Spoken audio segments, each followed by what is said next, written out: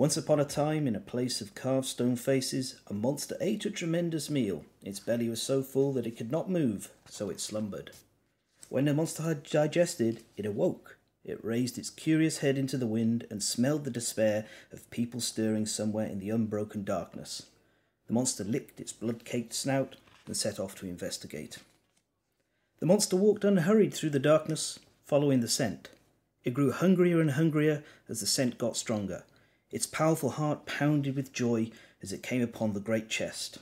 The box reeked with a delicious promise. The monster greedily nosed it open. How delectable they would be if only their organs were bursting with fear. The monster toyed with its morsels, tasting their terror-tinged sweat as they skittered between its great big teeth. It laughed as they tickled it with their scrabbling hands, climbing to escape. There was one mouthful that did not taste of terror. She was not tender with despair. She reached between the monster's grasping fingers and freed a shard of stone. She took a deep breath and bellowed into the darkness, hoping her cries would reach someone. Somewhere in a place of stone faces, people raised a lantern to illuminate their doom. They knew they could not survive, yet they struggled just the same. These are the ones that taste best, thought the monster, delighted. Hello and welcome to The Last Standee, a board game podcast coming to you from the Plain of Stone Faces, the Abyssal Woods, the Rust Ocean, and the Inverted Mountain. I'm your host, Fen, and I'm joined here today by Alexis. From the Rust Oceans. Hi. Alessio. From a point in the center of the Abyssal Woods. Hi. Audrey. From the Sacred Pool and eating dessert. Hi. And Cara. I have no idea where I am, but hi. Lost in the darkness. And from myself, Fen, hello. This is a big one, and because it's a big episode, we're going to be skipping the Standee catch-up, although I imagine a lot of it will just be talking about the subject of this recording, which you should already have figured it out, but if you don't, it is Kingdom Death's Gambler's Chest expansion. Now, this is going to be a little bit different to our normal recordings, because we wanted to structure things in a way that would allow for people to have a listen if they're not aware of what is in the Gambler's Chest, and then we could have a little bit of a spoiler discussion following that, where we'll talk through about the first third or so of the campaign. So for those of you who want to know what's happening, our first portion is going to be about the physicality of the box, inserts, settlement box, miniatures, that kind of stuff. And I will be policing it, so if anyone starts wandering into recording, there's going to be me going la la la la la or something similar to force it to be cut. So we promise you no spoilers, nothing that you wouldn't read in the front section of the book or see in the box when you open it up. And then in the second half, we're going to walk through the first portion of the campaign, and we're just going to chat about the stuff that is, as we all individually unlocked it as we got to it. So that'll be up until the first new nemesis that is in the Gambler's Chest, which is the gigantic jolly old Santa Claus. But anyway, hello everyone. Hi. So Gambler's Chest. Who wants to grab on initial thoughts and feelings of when they opened the box? I'm going to throw Cara under the bus because you opened it most recently. I can see it opened right behind you. Yeah, I opened it, a week ago or so? Hasn't been too long. Initial thought when I opened it. Similar excitement to when I first opened KDM Core Box, with higher quality. So really, that was like one of the first things I thought when I opened it. I have to say I had a lot of reservations. That's why I waited so long to open it at all. And when I opened it, I really thought, hey, this looks like an improvement. Just straight up. The insert, while I believe many people still don't like it. It's with all game inserts. Most people get their own custom things, but We'll talk about the inserts, yeah. it's more thought out than the original in the core box. That's definitely the case. Yeah, the one thing I thought badly about was why new card sizes. That's yeah. Please don't talk about that. Why new card sizes without the sleeve sizes for them? Yeah, well, the sleeve sizes are coming on the store, and they will be purchasable separately. I have checked that with Adam, and I think Paladin sleeves have already released a size. Not that I could get my hands on them anyway. I'm going to wait for Adam's sleeves. But yeah. It's a bit weird that they're not like tarot card sized, because that would have been a established size that would prominently feature the new art. They do look gorgeous. My first thought when I got my box was like, yeah, I'm finally going to use these sleeves that I've been storing for 3 years, 4 years, and I still need more. I do think that higher quality is going to be a recurring theme of the Gambler's Chest discussion. With some caveats. With some caveats, but I think that it does feel a lot more polished than the base game in term, even just in terms of physicality. The thing that I think is the lowest point of the GC in a term of just the physical box and items is that Adam still doesn't seem to be able to get the cards back color right. There's still a lot of issues, especially since all of the beta patterns card, their back like doesn't fit the way that it's working, and so it's kind of wonky. That kind of immediately hampers a little bit the look of the game, which the rest of it is kind of stunning. I've had additional problems with the cards that I've talked about a bit on my community Discord. So I'm somebody who grew up like doing lots of magic tricks. I love card tricks. I still love handling cards and everything, shuffling them and that, which we've chatted about in the past in some of the recordings. So my first playthrough with the Gambler's Chest was marred by the fact that I unconsciously cut to the weighted cards. The new card stock is, I have like 1.31 and 1.5 and 1.6 cards all mixed in with my stuff, and the new card stock is so much thicker and it's such a higher quality, which is they great. show from a side. No, not even showing from the side. I will cut them repeatedly. Like my campaign has had there's about 5 or 6 new settlement events that go into the settlement event deck. I had basically those for over 75% of my starting campaign run. I kept hitting the same things over and over, and it wasn't until I started looking at it and I had to change my shuffle to deal with that. I guess it's the issue of changing quality. There's the same thing I'd say with the narrative models, that my only complaint about them is I wish they were like this from the beginning. Because the older stuff doesn't look anywhere near as good.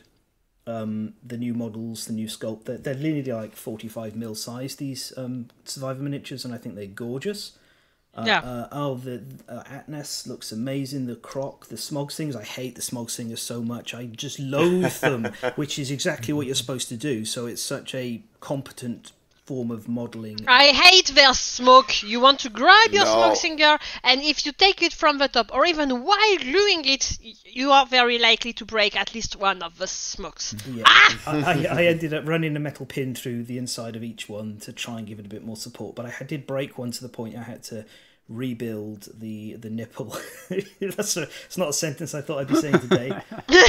Yeah.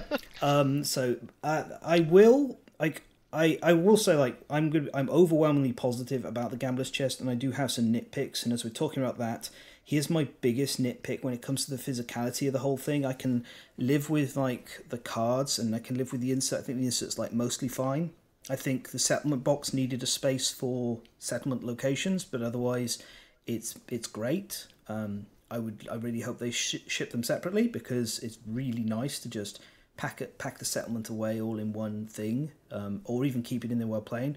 But my biggest disappointment was the King, which it is a 2013 sculpt. And do not get me wrong, I love Thomas David's work, but I really think he should have been given a chance to go back and and update this, because it just shows its age in its size, in the quality. I've got the resin king. I've got 2 plastic kings already. This one is exactly the same as the 2 plastic kings. Just like I just got the same king 3 times, and that was my biggest disappointment. But I gotta say, like, the Crimson Crocodile is one of my favourite sculpts of all time. Atlas is amazing. The Smog Singers, which I finished painting this morning, the armour set, I should say, is my favourite Kingdom Death armour set. The physicality of all of this is absolutely fantastic. Even the rulebook. All I could say is I wish I had more ribbon bookmarks, because I could do with about 4 or 5. Yeah. But they put them in there, which is super useful. And for the most part, I found the layout in it really good. But let's see who wants to go next on how they feel about their opening process and setting up the first campaign and everything. Well, there's one thing we can talk a little bit about the inserts. There's one insert that I think is really, really amazing, and that Adam can be proud of that one. It's the settlement insert. That has been like really a boon for setting up and playing the game. I feel like that's something that was missing from the first iteration of Kingdom Death, and in the GC it kind of shines through the play that we had at Audrey's and a little bit that I played at my own place. I don't know if how other people feel about it. Agreed. It's great, and you can take it out of the box and get more space in the box, or keep it into the box because you are traveling. It's you have different uses to get for this box. You can still organize it a bit however you want. And yeah, I think it's really an amazing thing. Did you guys notice the really neat bit where the largest terrain tiles go into the main insert underneath the settlement box? I was like, that's really cool. It has a little indented area in the plastic insert in the main box, and that's for like the really large terrain tiles like the blood pool. You just taught it to me. I was looking, I was like, where am I supposed to put these 2 large, like 3x3 terrain tiles? And then I was looking at the bottom of the insert, and I was like, they fit in there, and there's a raised area to protect them, and then the box goes on top. And I was like, now that's the kind of thing I really appreciate. At the same time, since I you're right. For you. Since I have the Xelazer insert for a long time, I didn't, let's say, have to think too long about that, and just stuck it into the core box. I've got them in with my main tray that holds all the terrain as well, yeah. But I was just like, that's the kind of touches I really like. Like the flip side of that is the small little well that you put the encounter cards in, because they're mini American. It's just not quite deep enough. So they sit a little bit too high in there. But there's definitely been a lot of thought going into this, for sure. Yeah, my main gripe with it, which is the same with actually lots of game inserts in general, is that they are made to accommodate sleeved cards. Okay, cool. But then, in this specific kind of games with huge rule books, they forget that, if you have sleeve cards, your rulebook still has to go somewhere and not be put on the cards. And here it's definitely not fair. I think of Aeon Trespass, which has smaller books. So I mean that it's a bit different because the books are smaller, they do not have the thick cover, so they take much less space, but they have a space in the insert on top of it so that you can store them there, and they will not risk damaging anything by being put on that. And with Kingdom Death, the book being so huge, and that stands both for the core box and for the Gambler chest, that's huge, and there is always that photo, but my cards are going to bend a little bit. The dividers are going to bend a little bit. And I love the dividers. I love this part of the game. It's a simple thing. I just wish the gear dividers would be just a little bit smaller, so that for the people that use penny sleeves, pages and stuff like that, we could put these into it instead of having to cut them. But yeah, my main issue is with the book and not being able to get it back properly into the insert without damaging cards. And one of the things that I loved when doing the setup was, even if we were trying not to read stuff, you couldn't help but notice all the drawings, all the illustrations, and these new settlement events are so pretty. So pretty. The few ones that have like big pictures, they're so beautiful.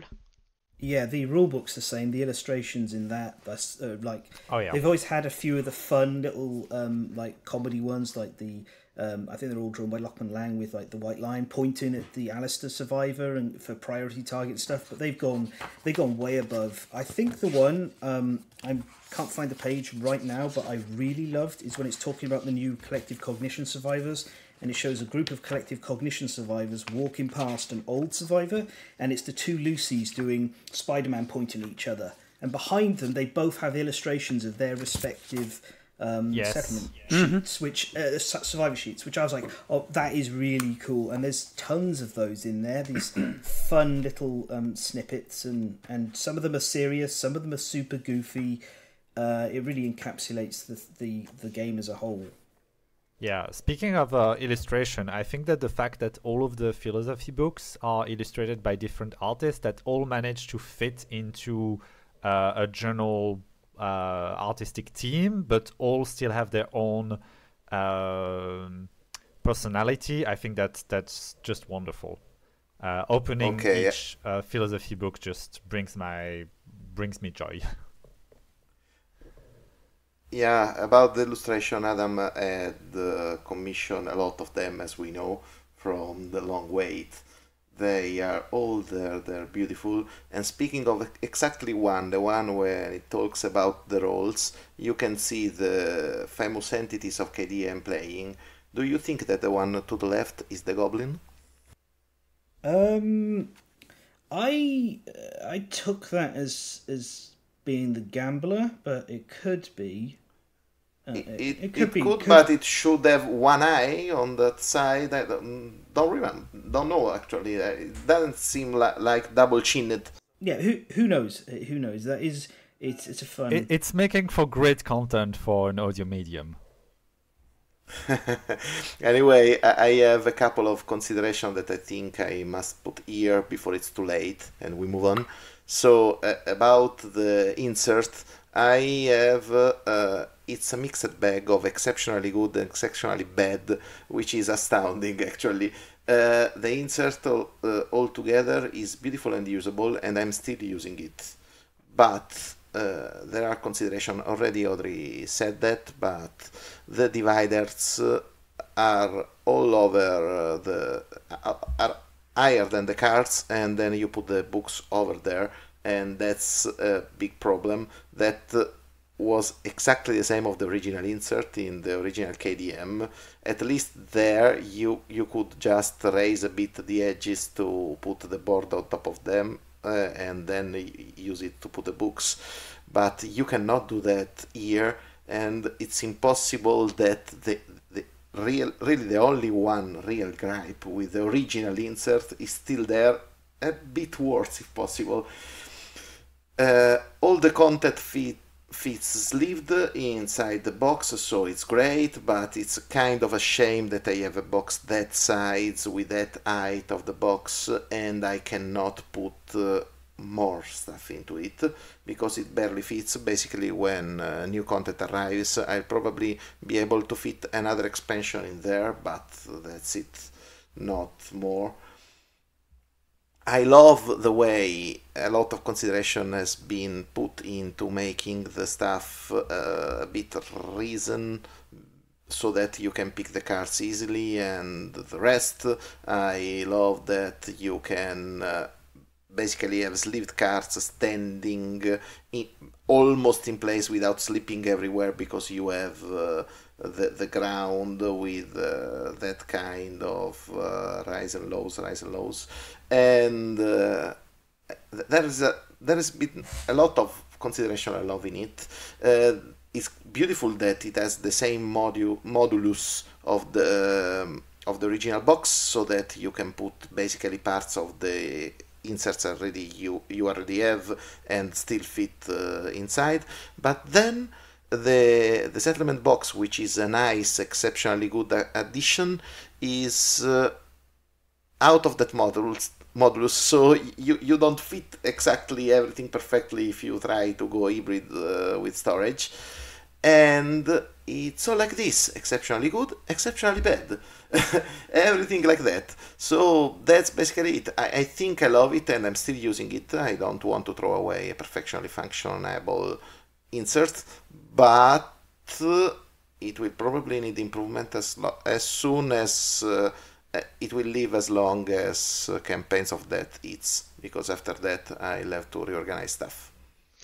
I would also have preferred if the slot for the philosophy booklets was a little bit bigger, because right now going with the fingers... No, you are moving that around. Yeah, the booklets are a problem. Yeah. Yeah. Well, we could probably fill another hour talking about just the physicality, and I'm sure we'll come exactly. back to here and there as we go. But we're going to first of all take a little look through the various other bits and pieces of the rulebook to continue a spoiler-free look at things.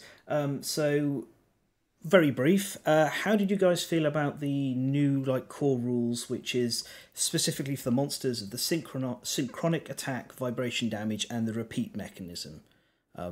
Which is synchronic attack is like where multiple survivors will be hit by the same attack. Vibration damage is mostly used by the smog singers. It's an unusual form of damage. And repeat is like a new version of durations. Yeah, I think that repeat is a cleaner version of duration cards. It feels like it clicks with the game a little bit better. Same with the synchronistic attack. I don't really see it as a change in mechanic, but rather just a simplification, so that you don't have to do as many rolls as you would usually do. All of that just plays well and feels like very nice to play. I also have to say that I admire vibration damage as a mechanic, because of course it's extremely damaging, but it's very smart. Because when actually this is spoiler free, so I'll just say that if you have a monster with a stat line unimpressive, but you give it just 1 point of speed more with vibration damage, that could be very nasty, and that's smart. Yeah, I really liked synchronic attack in particular. I thought that one is. Yeah, as you say, it simplifies the whole process of attacking multiple survivors. I thought as well it's employed in some really fun fashions, and I think the Crimson Crocodile, when we talk about that, does a great showcase of what you can do with that kind of mechanic. So I look forward to seeing more of it going ahead. Yeah. Oh yeah. When we will spoil stuff, there's a lot of stuff to say about this. Especially repeat AI. So there's also the terrified mechanic, which is specifically in the Crimson Croc fight, but it also appears in a couple of other places in the GC. I don't know if that's going to appear in other monsters, but at least in the GC, I've seen it in a couple of showdowns. Yeah, we'll talk about that one with the Crimson Croc. Oh, for sure. One thing there I really find weird in the Gambler's Chest when we talk about components. I mean, one new thing everyone knows about, I'm pretty sure that's not a spoiler, is the scout system. So you can have 5 survivors in the showdown. Why do we still only get 4 status cards? That is a great question. No. That was on my list of things I was going to be talking about when we got to the Crimson Crocodile. Yeah. It's not only that, but we don't even get a 5th card for the Phoenix. The Phoenix is a core part of this campaign, and Spiral Age is a constant thing during that fight, and everybody bloody ends. Card. Yeah. It's so. It's Dreaded Decade, I think the actual card's called. That I agree, Gara. I agree. And I think other people have noted it elsewhere.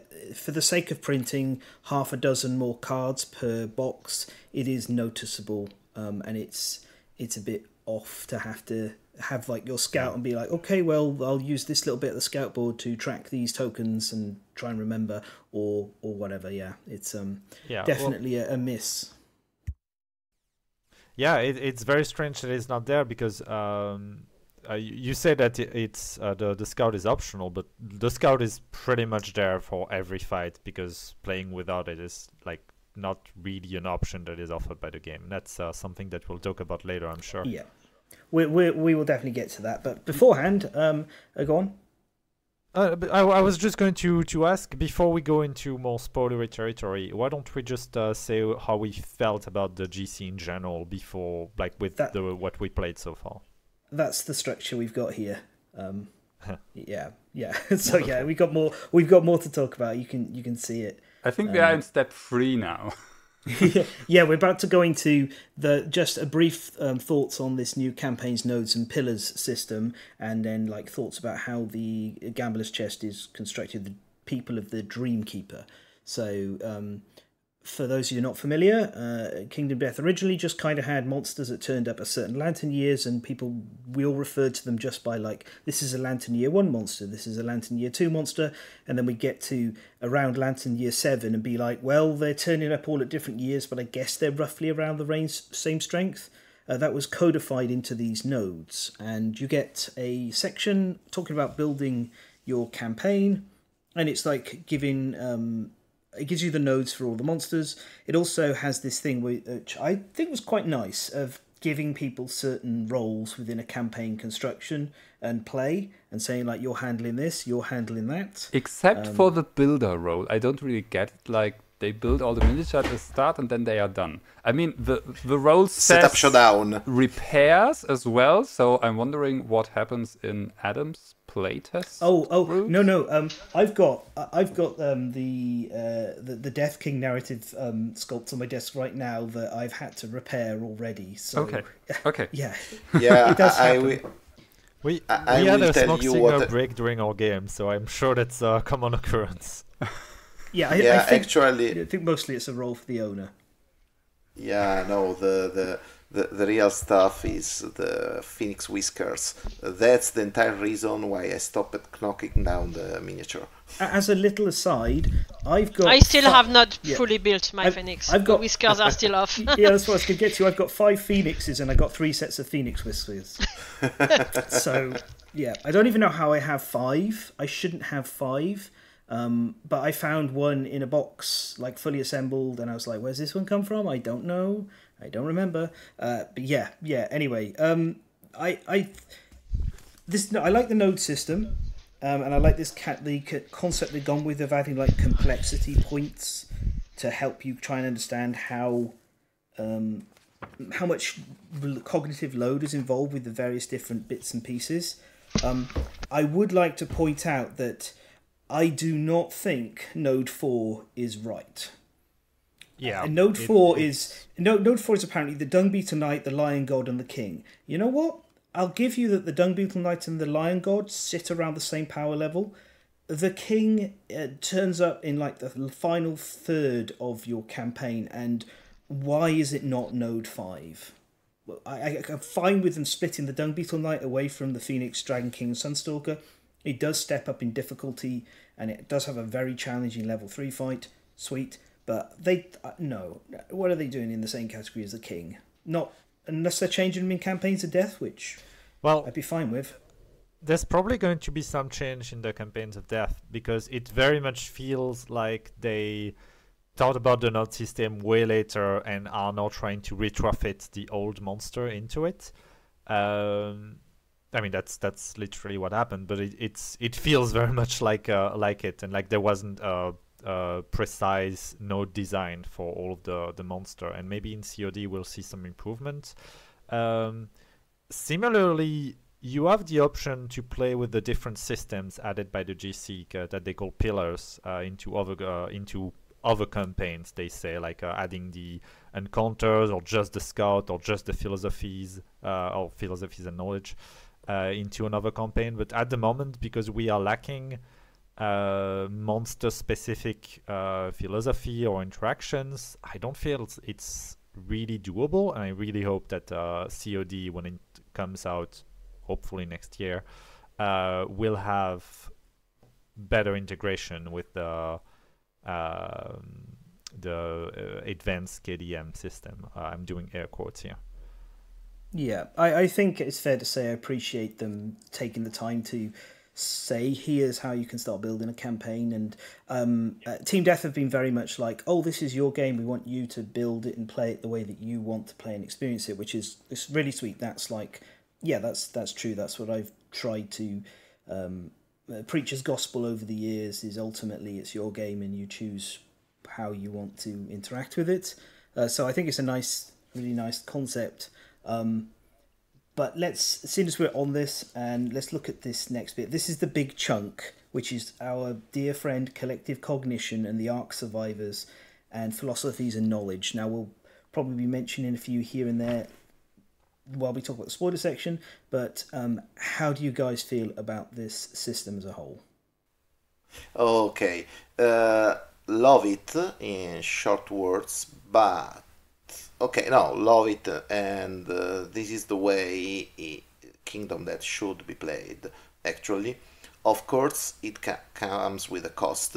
I'm not one to use apps, as you probably know, for Kingdom Death. I like the bookkeeping, I was used to it, so it's not a big overload for me, because I used to record the movement, the die rolls, and so on, and it's not a lot. But I think, compared to a standard campaign, that the quantity of bookkeeping, I can see with...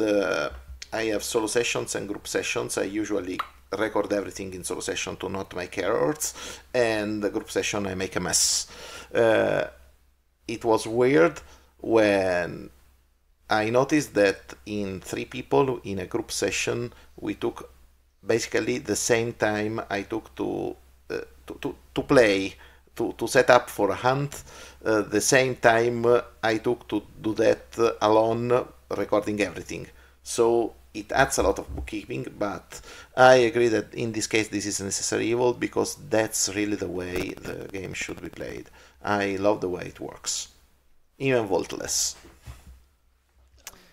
Yeah.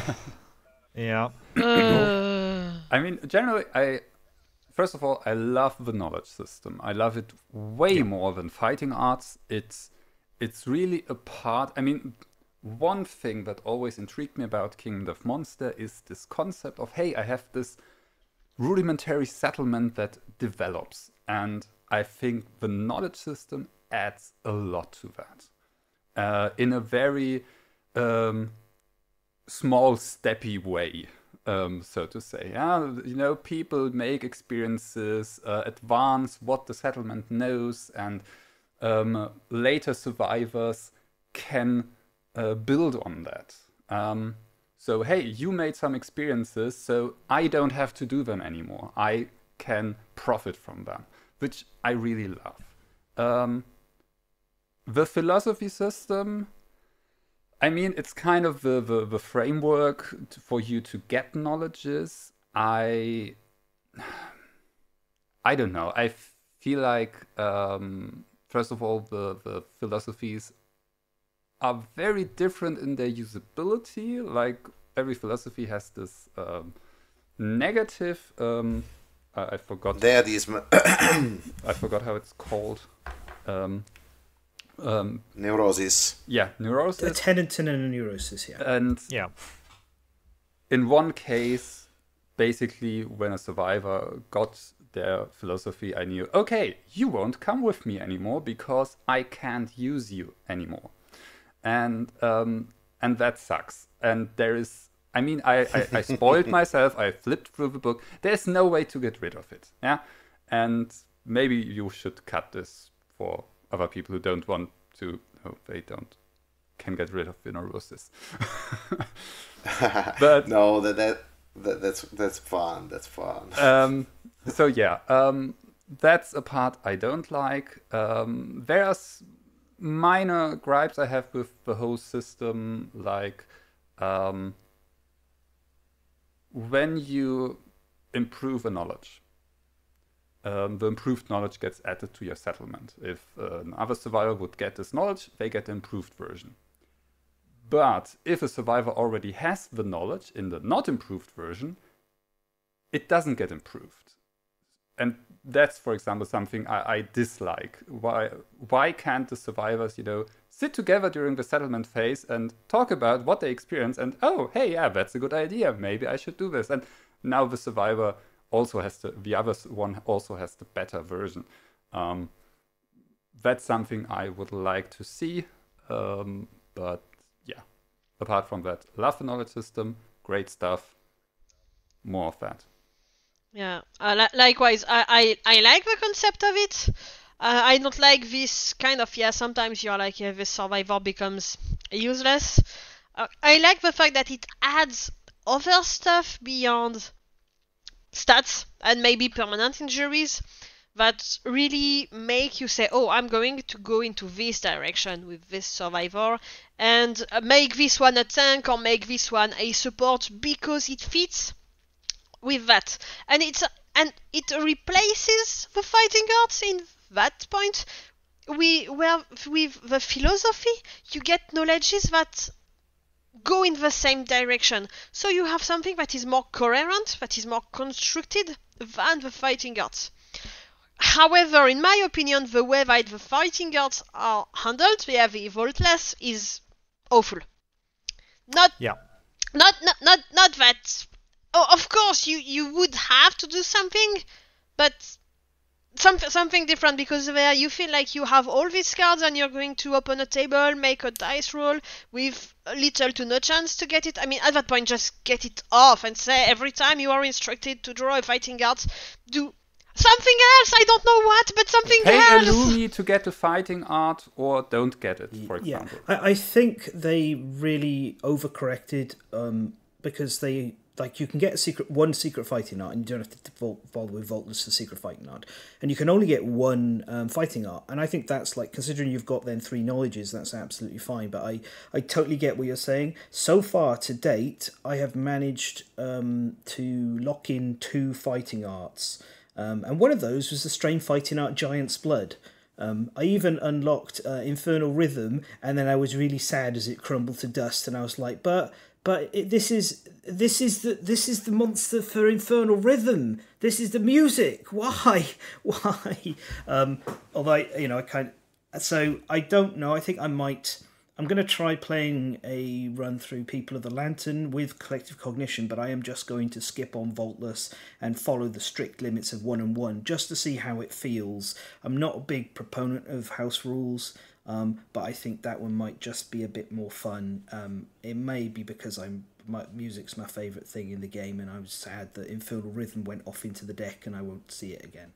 I got Devil's Melody just because it keeps getting proposed to me at the end of a showdown. So I understand that. Yeah, if you get too many fighting arts, blah blah blah, it's going to get too easy and the balance is going to get thrown off. But in a campaign where the Butcher features not being able to try and get legendary lungs and relying on extremely hard... Audrey, it's a secret fighting art. That's not a problem.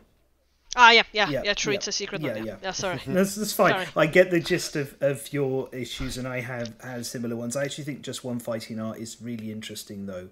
I think that's cool.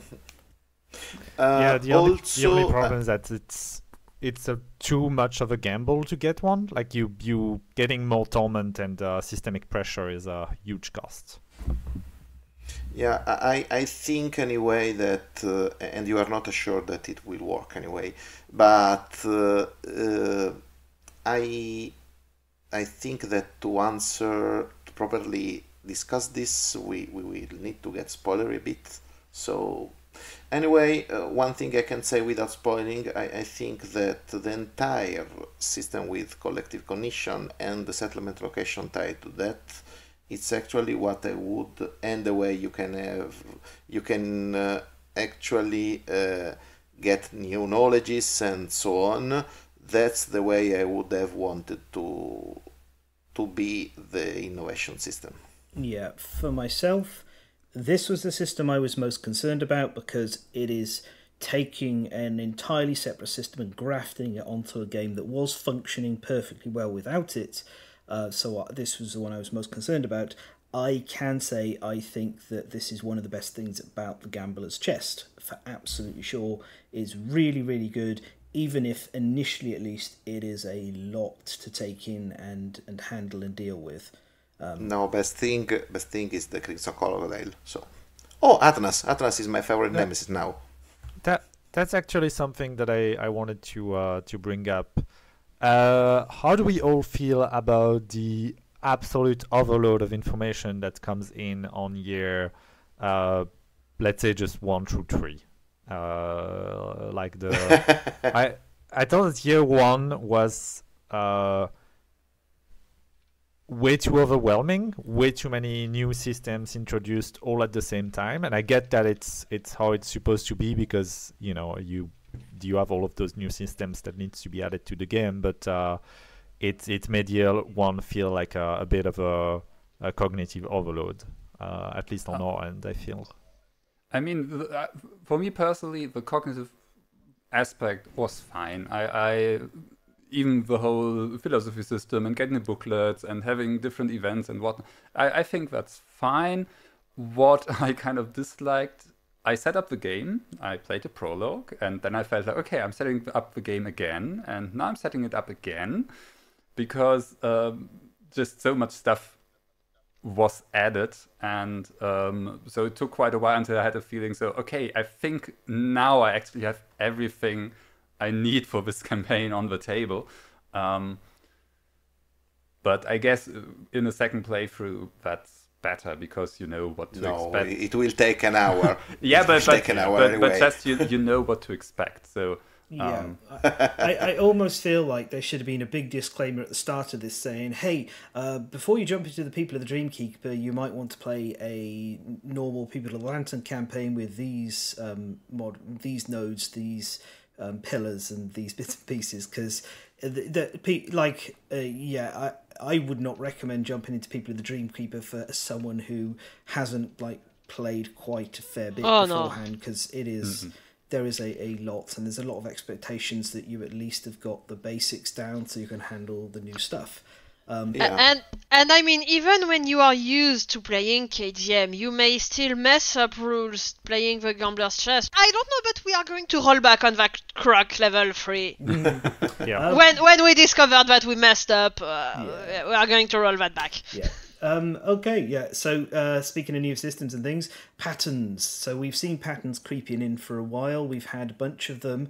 This is the first proper big thing. We've gotten 2 sets, Indomitable patterns, which come for level 3 versions of the monsters, and they're like prestige equipment, and then the seed pattern system.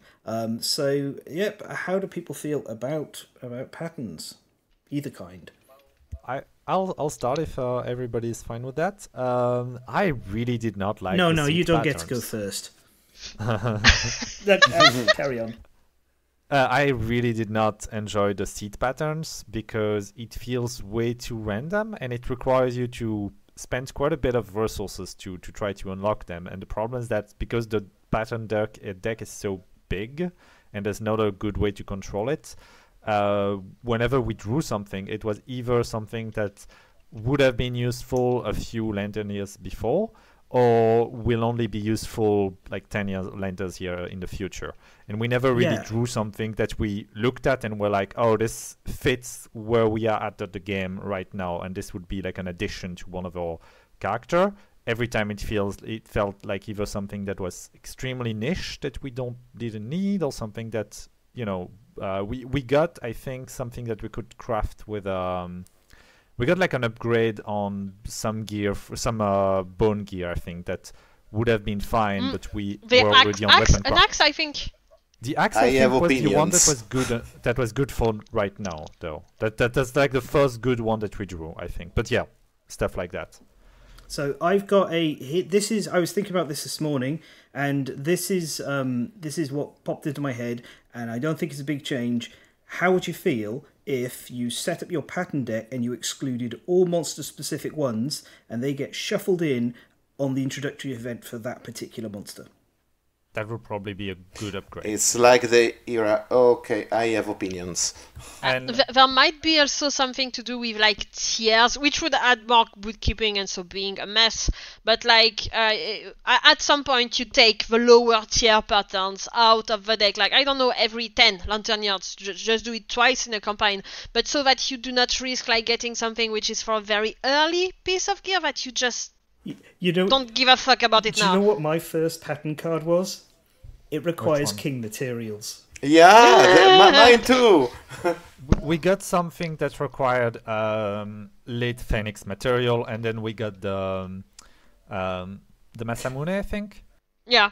And then we drew something that we drew like the gambler's masks or something like that. Something that was like, good for year 2. The sci-fi Aya visor we got. Oh yeah, we already got later.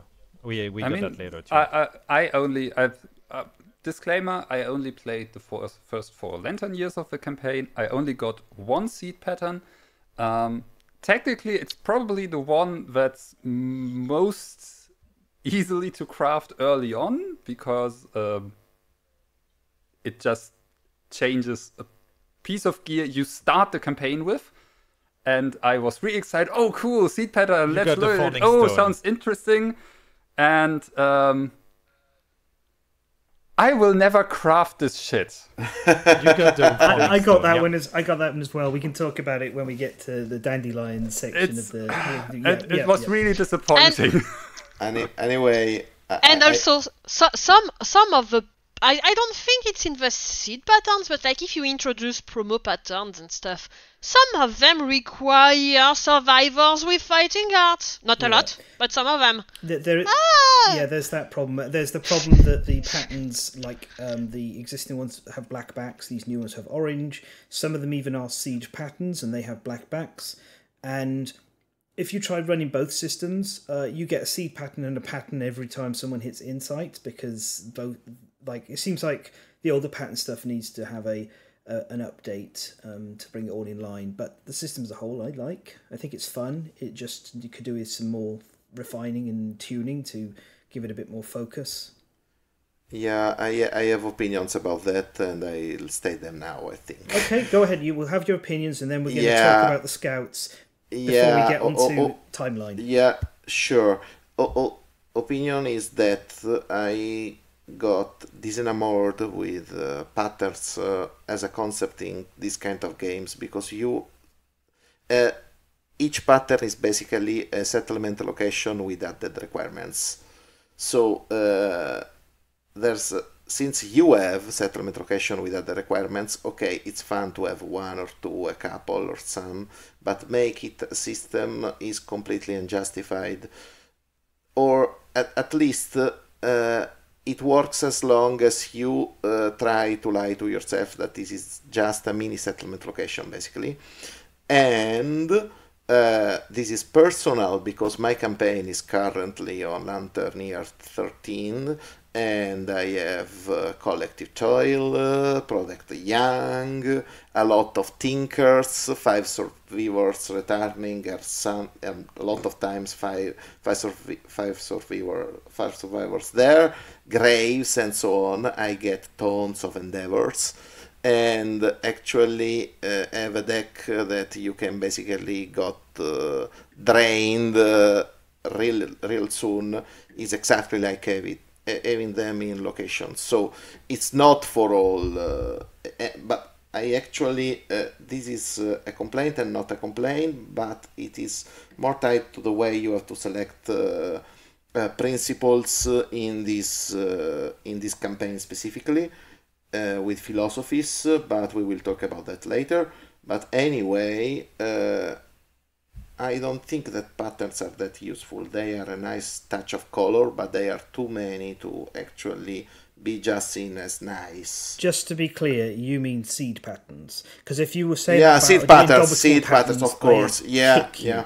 Because indomitable patterns are amazing. It's such a good course. thing.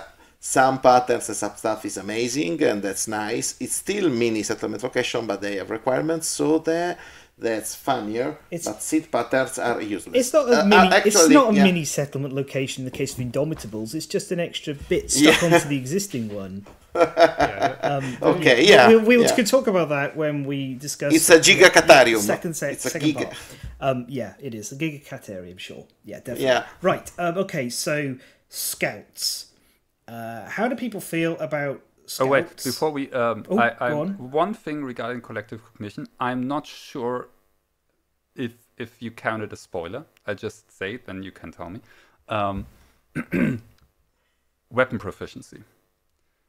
I played 4 Lantern years, and I haven't started a single weapon proficiency yet. Because I can't. And that sucks. I liked it, actually, so... I like collective cognition, but I feel like that's not there. great. You're nearly there, Cara. I know I'm nearly there. I looked ahead, but... It's in the rule book, so it's not really spoiling. It's spelt out in the rule book. Yeah, it's just the number, but you can get there. I personally think that it's a good way to try to push the player towards knowledge cards and philosophies, and to worry less about weapon proficiency at the start. It is a bit weird not to be able to do it for quite sometimes at the start.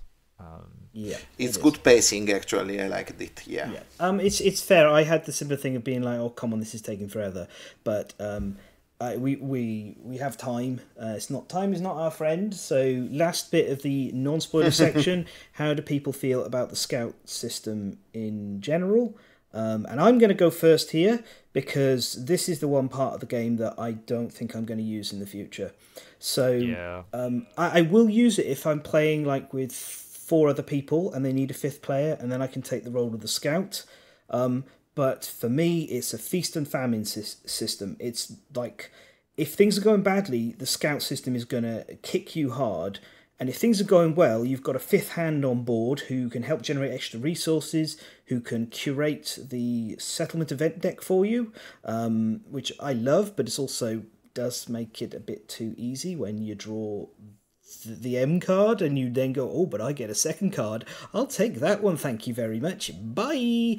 And also, for me personally, I think the gear grid is too restrictive.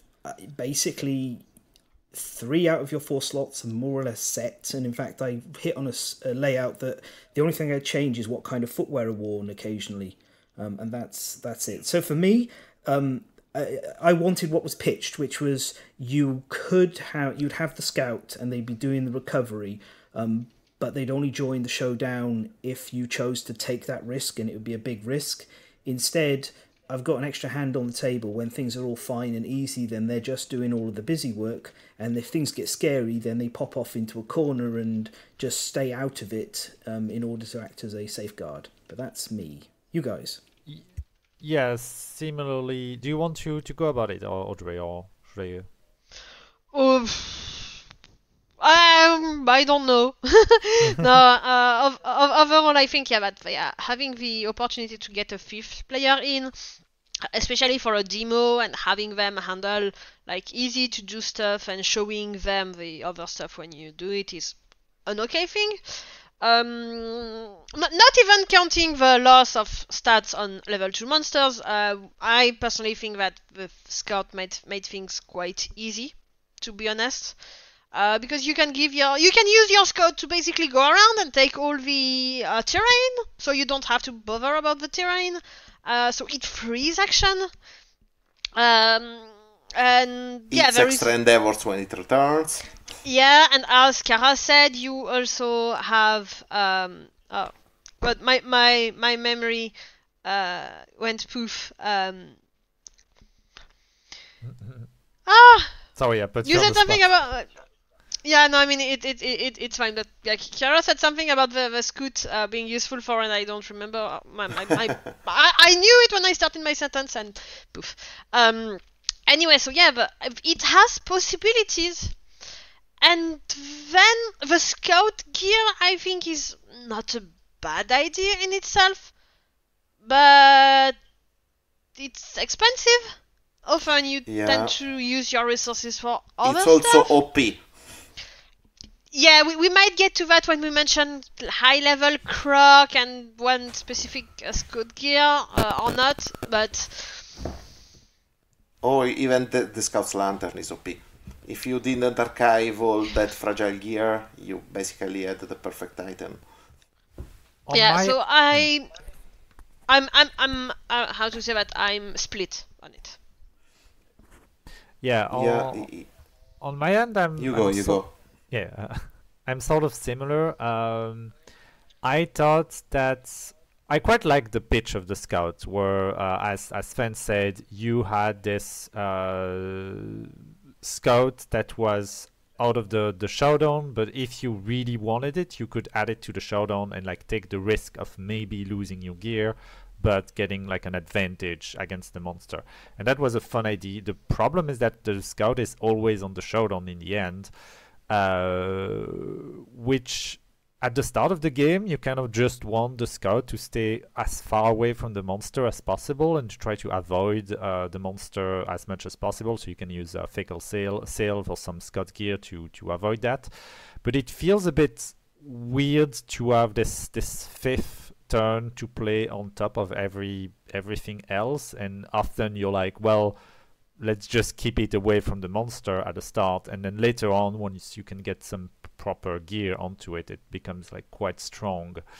And I gotta say, I really don't like the mechanic where you can lose all of your gear, because that was one of the good aspect of Kingdom Death's difficulties, that if you lose a showdown, sure, it's a blow because you lose a good survivor, but the game was actually built in a way that it wasn't going to doom your settlements immediately, because you still had other survivors. If you had some good innovation, they probably had some base stats. You still have the gear, and the gear was like 80% of the power. If you lose your gear in a campaign, if you lose your 4 best survivors and their gear grid, especially since you've not built multiple gear grids, you've built one gear grid per character, and you have some side gear that you've left to the side because you're way past that.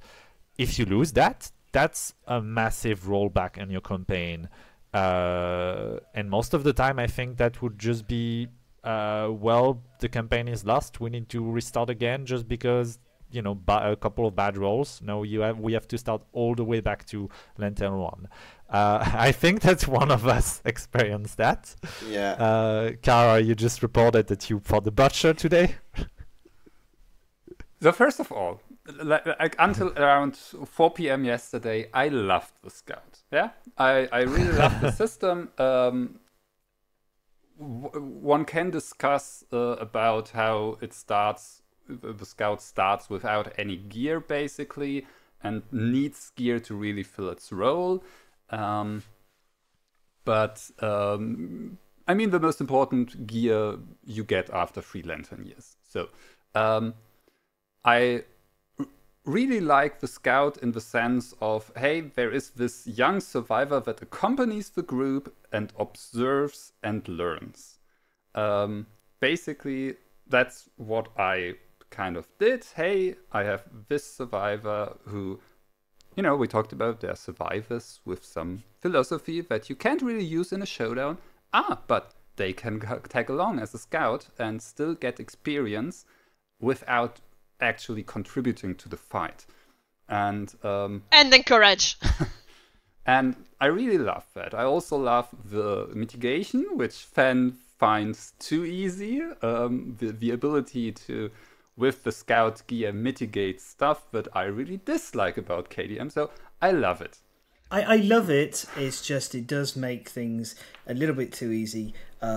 But my biggest I'd be okay with that by itself. My biggest problem lands with when the Scout system's going bad for you.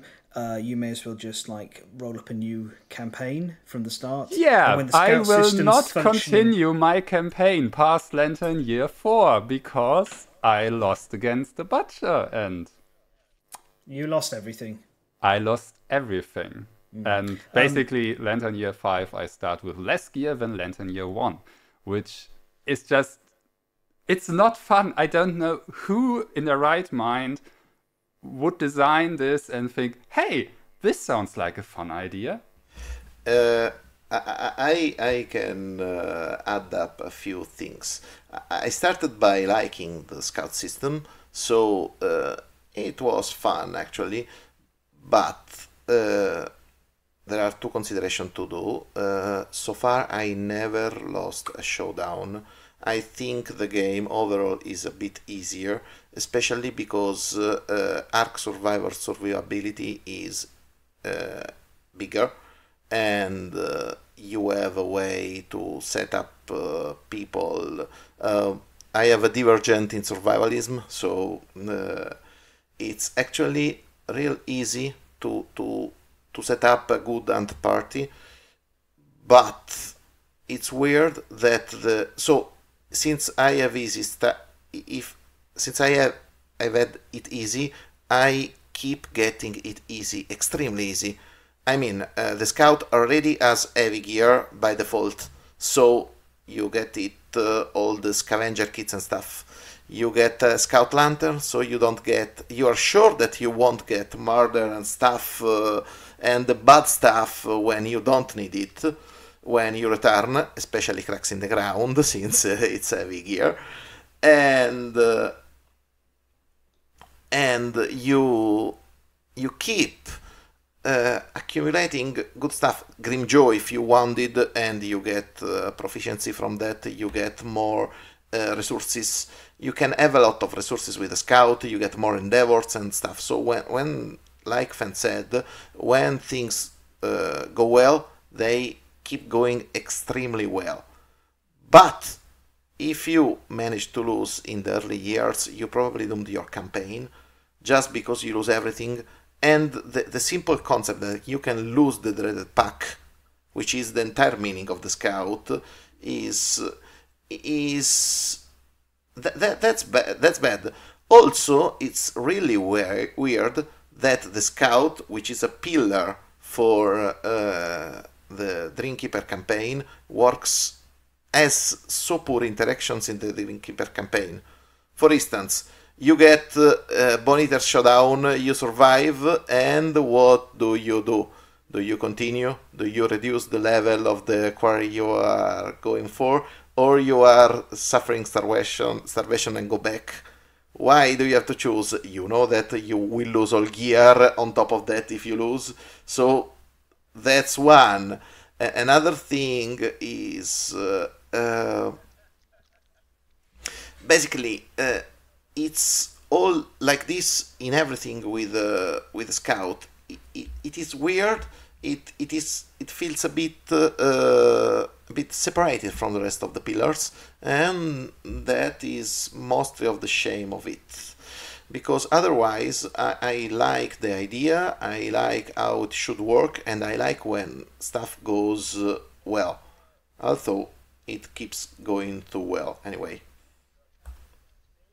I mean, I agree. The whole idea that you can lose the ability to have a scout, which basically means that from this point onwards, every time you lose a showdown, you lose all your gear. Unless you are very lucky and find a new scout backpack, that's just ridiculous. No, that's bad. That's bad. It is. There is a variant in the rulebook that when you lose it, mysteriously a new one appears at the settlement.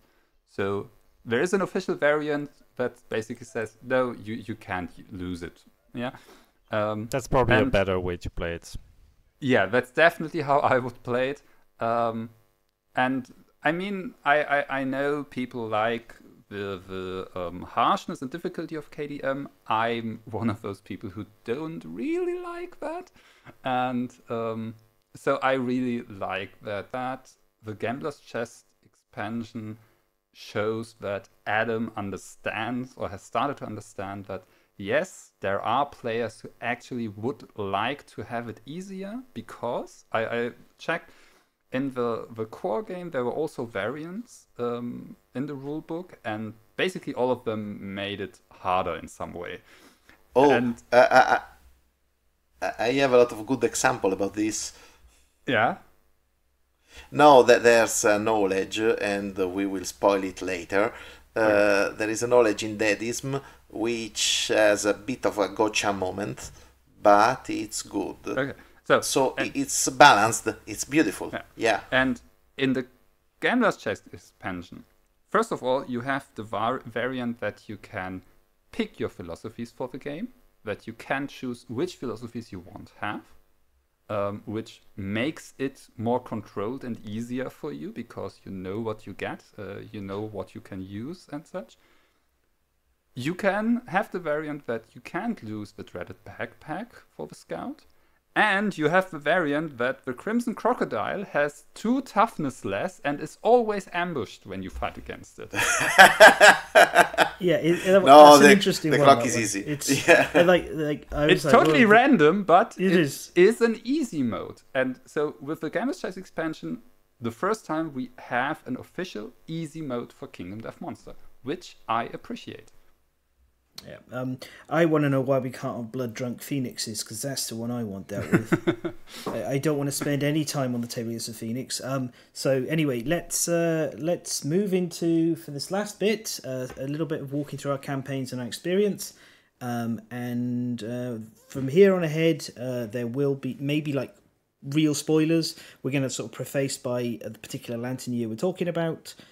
So you can be like, I've got this far, I can listen to that, and then stop on the ones after. We can't promise to get all the way through all of them, all the way to Lantern Year 9, Lantern Year 10 or not, but we'll see how it goes. And I'm going to start off with just a doozy, which I just got from yesterday from playing. This isn't a spoiler for anything if you've played People of the Lantern, but I'm really annoyed with the Phoenix, because I went to hunt it, and one of my hunters on the way in managed to have all of his experience wiped away from him. Great. Which I was like, okay, great, fantastic. So I spent the rest of the hunt desperately hoping we wouldn't get, I think it's called Time Flows Backwards, which would then erase him, because I set him up correct for going on the hunt, but I was like, this is a level 2 Phoenix. I've got 2 more cards to go through. And then we got to the showdown, and he promptly went back to 5 age, and I was like, what was the point in that? This is why I hate the Phoenix. It messes around with you in a bookkeeping fashion. It's just constantly micromanaging you. But anyway, let's start with something else, which is that first couple of Crimson Crocodiles, the Prologue Crimson Crocodile and the Lantern Year 1 Crimson Crocodile. Who loves the Crimson Crocodile the most?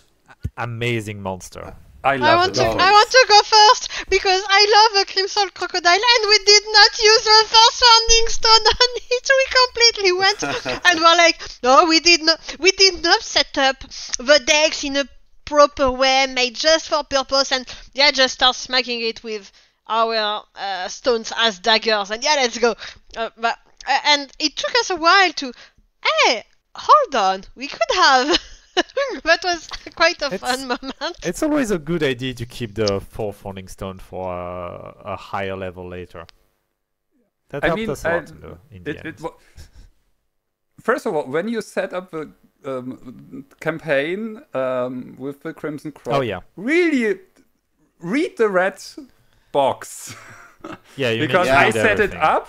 I set up the game, the showdown, the prologue, and I was ready, and I looked at the first AI card, which, as with the White Lion, you put one AI card on top of the deck, and I looked and I thought, how the fuck am I supposed to win this fight? And then I read, and then I went to Discord and was like, hey, am I missing something? Because I thought, hey, one of my survivors is terrified, has the terrified status, can't dodge, and when survivors are terrified and attacked by the Crimson Croc, it's bad.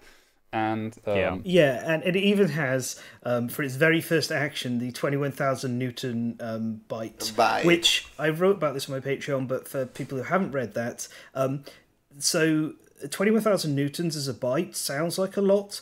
The Nile crocodile is a third of the size of the Crimson Crocodile and nearly has the same bite strength. The Crimson Crocodile's bite strength is really weak for its size. which is I thought was really funny. It's like a really big, impressive number. It's made of glass. And then, yeah, it is. It's made. Yeah, I was like, this is really thematic. But I also love the Crimson Crocodile. I love it so much. I think the whole terrified blood pool thing, the solution's right there on the board for you. Yeah. Unless you get the hunt event where you're terrified for the whole way in. I kind that of one love is that the really crocodile. dangerous. It is, yeah. I love that the crocodile can give you both paint and inner lantern. It messed up with my innovation tree because I got inner lantern in lantern year 1. And I was like, well, I'm taking it because it would be crazy to not take it. I'm sorry, Alistair Model. You're losing an eye because you're my least favourite survivor anyway, so enjoy. That was amazing. But I particularly want to... I'm going to grab the card. Give me one moment. I know exactly where it is. I want to read the text on one hit location card, which is just... the character of the Crimson Crocodile is so good. It is just the most flavorful thing I have seen. Here we are. He really is the Peter Pan crocodile. It is. Yeah, here it is. The monster flips upside down and glides on its wriggling fingers, moving 2 spaces forward, then cranes its neck to wink at the attacker.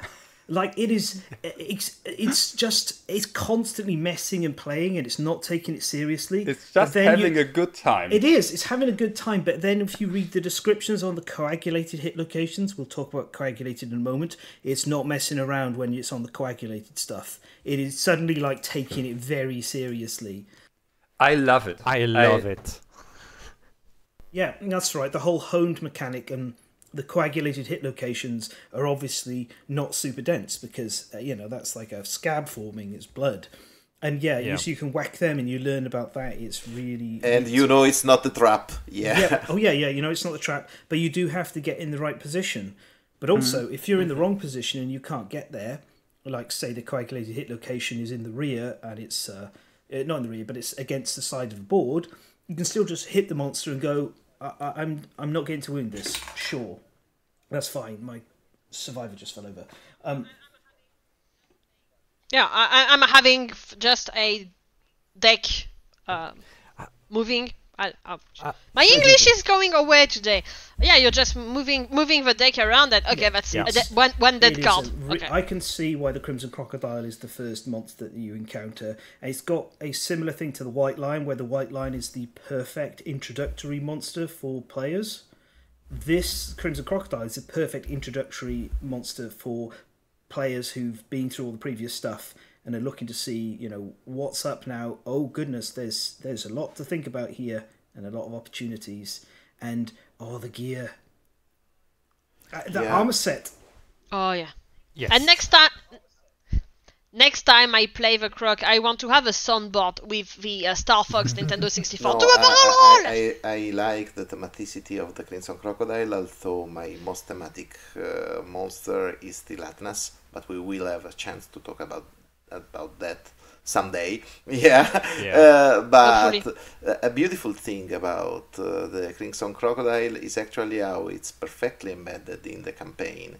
I mean, first, the gear you get is not that useful against it, except one specific piece of gear which basically destroys level 2, which is the clobber with the croc-bone hammer, which is basically there just to destroy the Crimson Crocodile level 2. But it's beautiful. I like that it's like a scaling weapon that you buy, and it's like, this is okay against level 1, but it helps me against the level 2.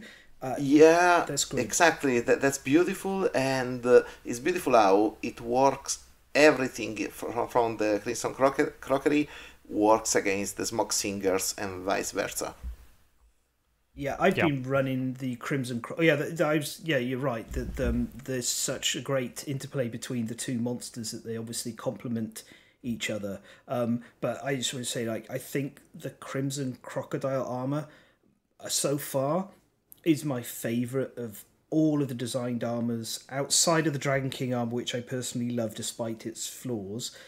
I'm like, it's my Crimson Crocodile Survivor. I'm still running them in the mid part of the campaign because they have more armour points than everyone else, and they get to fist monsters really hard, which makes me happy to say that. I I think that in that both the Smoke Singers and the Croc, and I don't know when I will see that, maybe in the King, but I think that here in the Gambler's Chest we have such good example of balance between thematic mechanics in the fight, gear, and I think that's the first time I'm seeing it in Kingdom Death, and also probably in any game where there is such it fits. It's a whole. It's an ensemble, and you cannot take one thing away. Even like say, oh, there is this mechanic, without feeling that it goes along with all the rest. And even the few events, the hunt, etc., everything participates to that. And it for me, knowing that I am not a big, let's say, lore person for KDM, it was the first time I felt like I was grasping the bits of lore from the stuff. Because for me, it needs to be a bit more obvious than usual. But wow, that left me speechless. Yeah.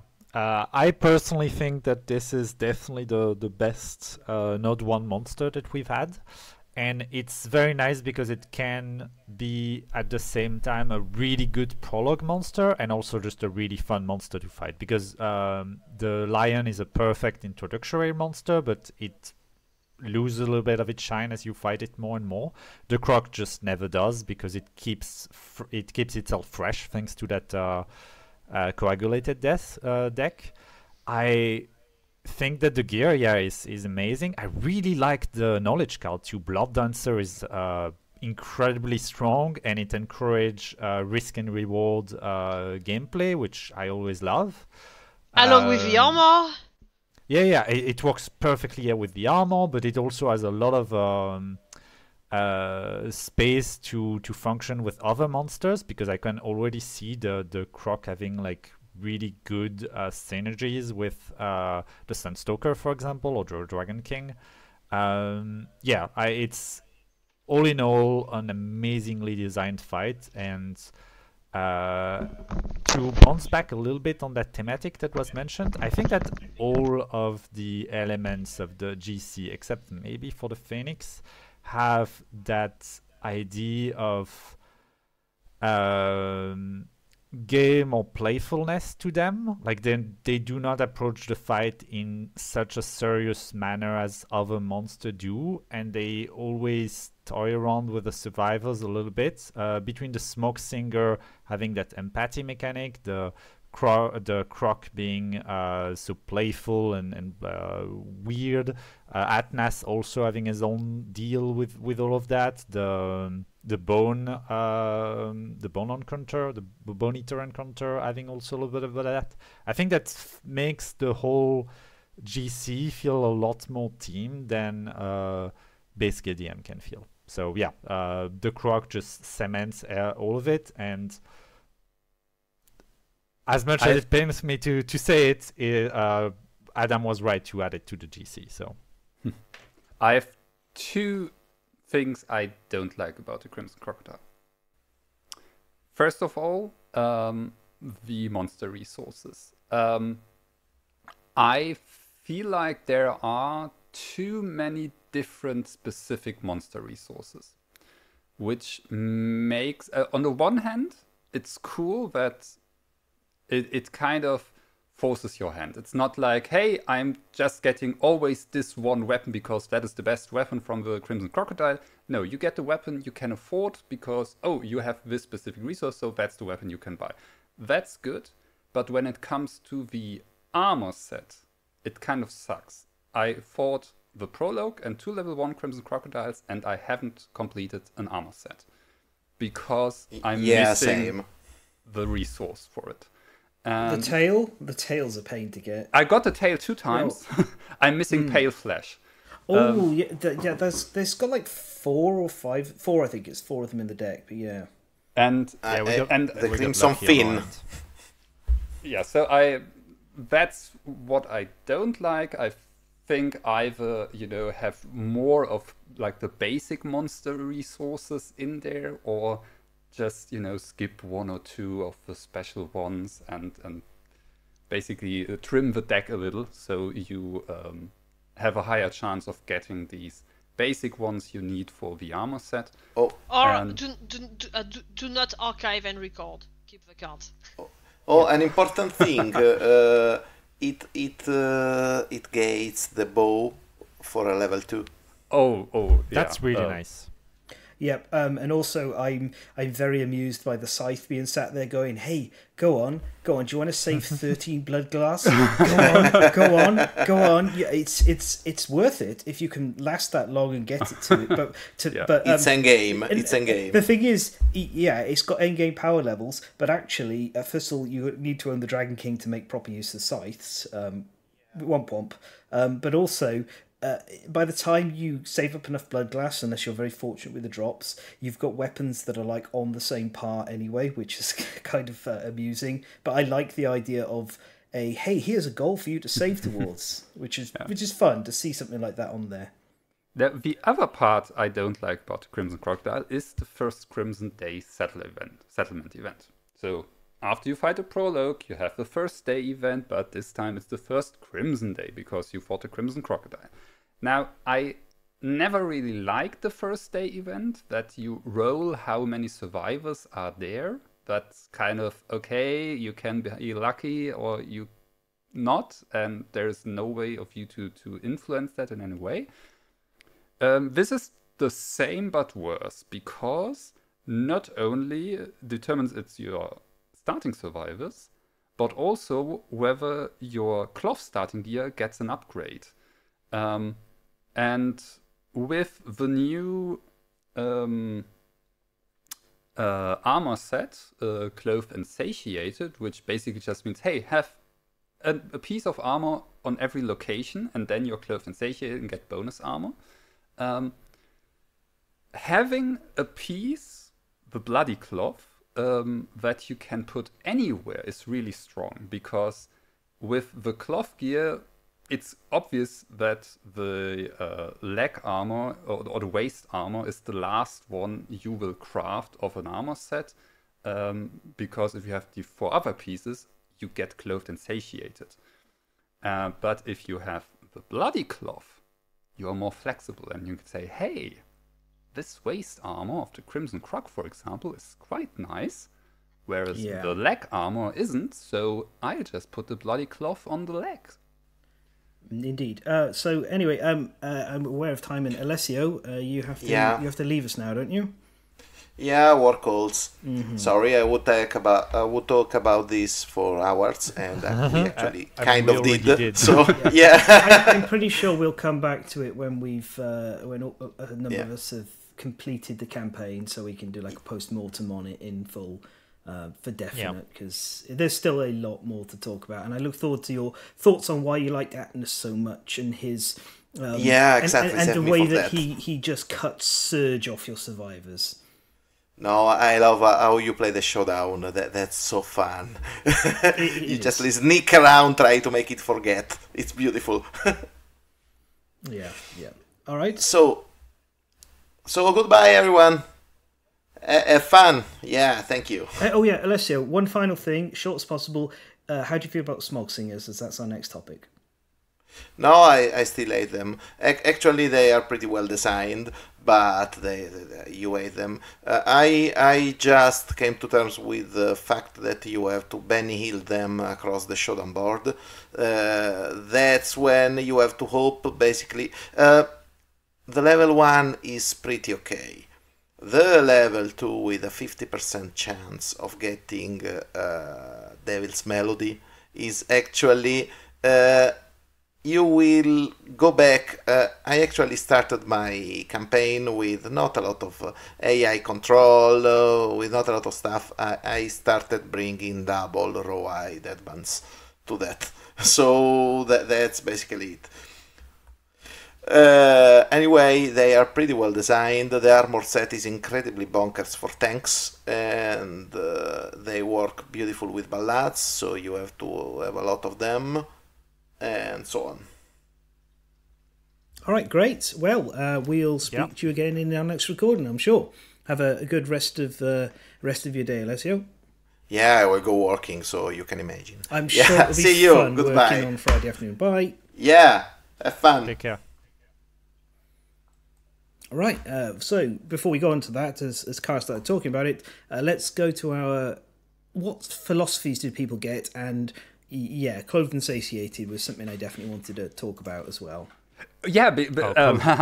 Clove and Satiate. First of all, it was just pointed out to me that I played it wrong. It's actually the second time I'm playing Clove and Satiated wrong. And for Clove and Satiated, you only need 3 pieces of armor gear. So, yeah, good to know. The other time I played it wrong was when in Lantern Year 1 I equipped my survivors and gave one survivor Clothed and Satiated because, hey, I haven't finished the Rawhide set, so you know, have enough, you're Clothed and Satiated. And then in Lantern Year 2 I unlocked Clothed and Satiated. So Such is learning. But rules hiccups aside, I think Clothed and Satiated might be my favourite single thing in the entire of the campaign, and a big argument for playing Collective Cognition all the time. It was so nice. It's really good. It's really good, and it was also just nice to be like, oh hey, so if my monster armor set isn't getting there because I'm missing a piece like Cara experienced, I can at least wear most of it and go out there and just have whatever, or I can put mixed bits and pieces together from different sets and actually get a kind of set bonus. Yeah. The more I Yeah, play with like- it, the more I like it. Also, as you mentioned, the bloody cloth. I don't like that you get the bloody cloth for the best roll. I think you should get the bloody cloth for the lowest roll of population.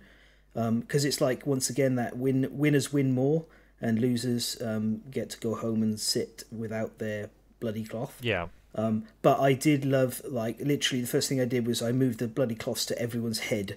And the idea of, like, they like arrived in the settlement, dipped these waistcloths in blood, and then went, right, what are we going to do with these now? We're going to wear them on our heads as, like, turbans and veils, and now we're going to go kill a crocodile just otherwise completely naked. Which, that I actually wish we could get some sculpts of bloody cloth survivors wearing bloody cloth in different places, because, I mean, there's a load of nudity in the gambler's chest now anyway on the minis, so it doesn't really matter anymore. Yeah. I also I think that if you take the collective cognition, bloody cloth or cloth and satiated and stuff like that, and transfer that to a core game, people of the Lantern, advanced people of the Lantern, that's going to completely change. I'm not going to say everything, but the difficulty level can be shifted like completely, and that's creating, let's say, an opportunity for either having a bit of an easiest run, to be honest. I'm confident that the advanced survivors are stronger than the normal one, let's say.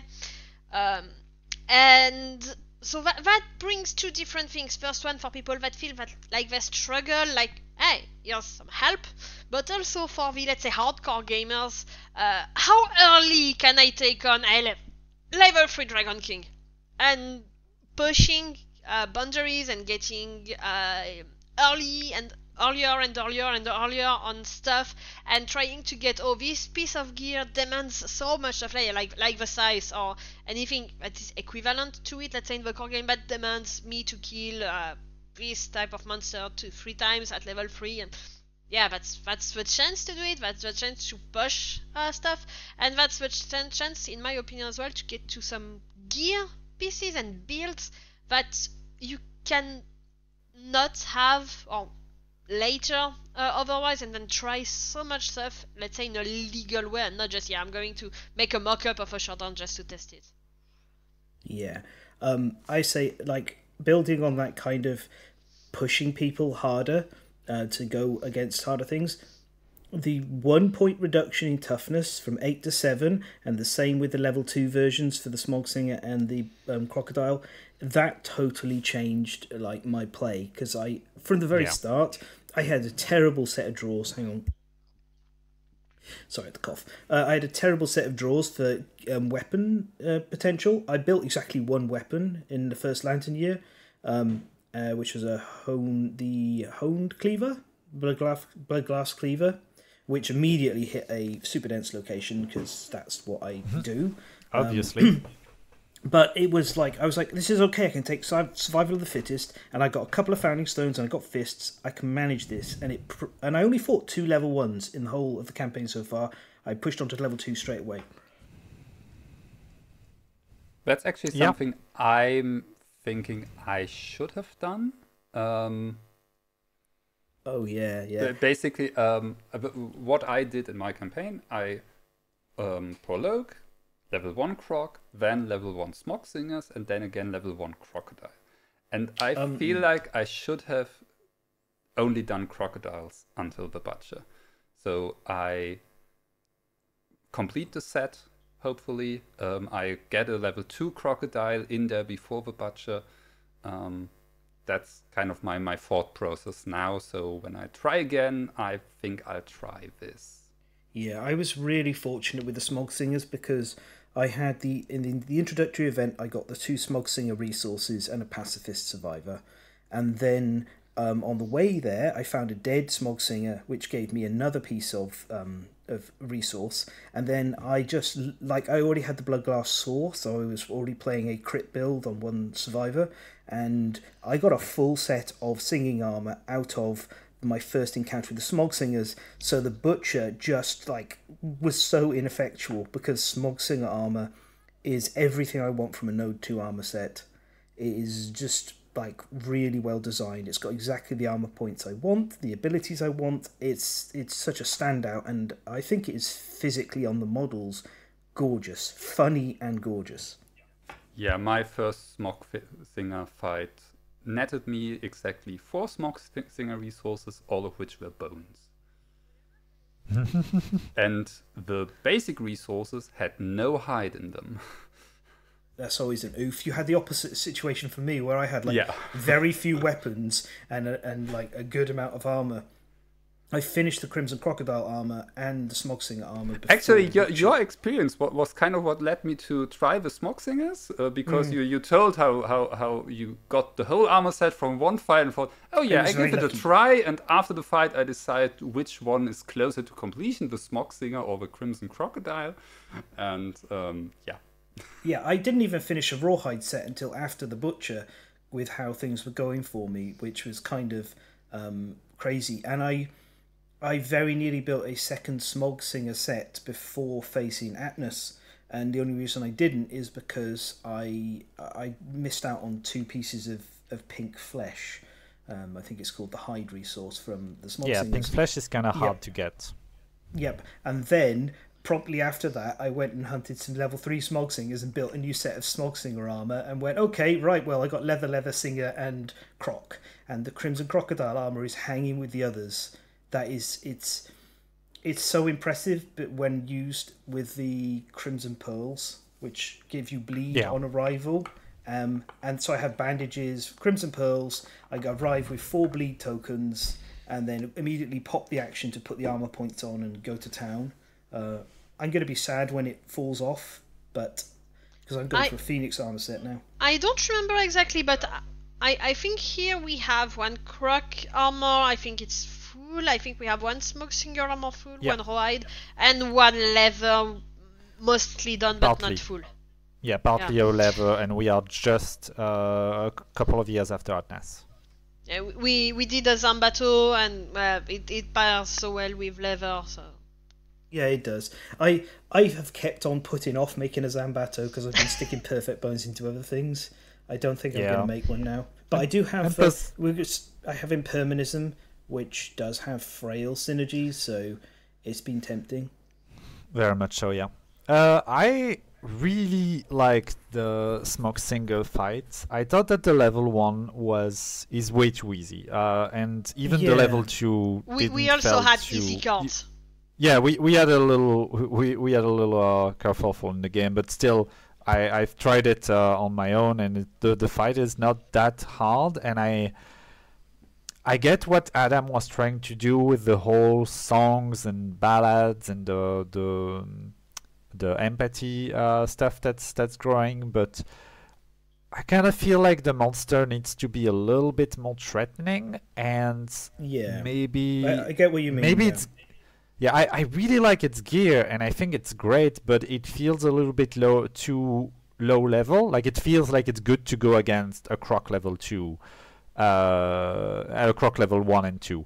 But I would love for the Smoke Singer to show up in year 5 or 6 or 5 and be a better bridge with more stuff, because at the moment, well, making the armor is great, but the weapons are definitely better on the Croc side, and after fighting a couple of times, getting the armor and a couple of gear, I don't really see anything that I need to do with the Crocs, with the Smoke Singer, and they are not as big of a resource drop as the Croc in our experience, at least. It does participate to creating that, let's say, whole effect between Lanternier 5 and 5.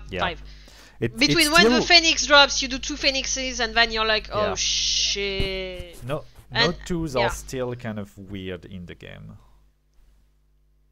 Yeah, it's basically a node 1.5. Once I fought the higher level Smog Singers, I was like, I can see what the problem is with the level 1 is it doesn't get any of the moods, and like the whole design of the Smog Singers is they're like punching bags, and they're meant to get hurt and hurt and hurt, and you feel bad about doing it, and then the more you've hurt them, the more they turn back onto you, and then that triggers the singing and everything. But the level 1s they have a standard wound pool. The level 2s have a big wound pool, and they start singing. But yeah, it's an odd one. Thematically, it's really, really good.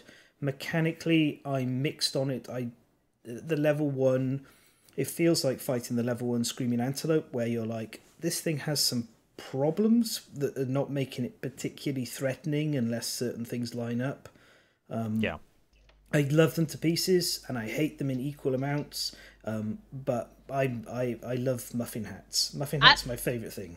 At the same time, I'm going to let's semi-advance a little bit, but when we did the first Smoke Singers, they had 2 times the card that says basically the plea for life. And we did draw it twice and discard most of the rest, and the plea for life is just useless, completely useless. And so for us, that didn't end up being so easy because they were just like pleading for life and doing nothing, and we had a quite similar experience on Atnas, which I'm not going to talk in details yet. But we had the same kind of experience on Atnas, where half the cards that Atnas drew were super easy. We discarded the rest, and we were looking at we were very lucky with Atnas, yeah.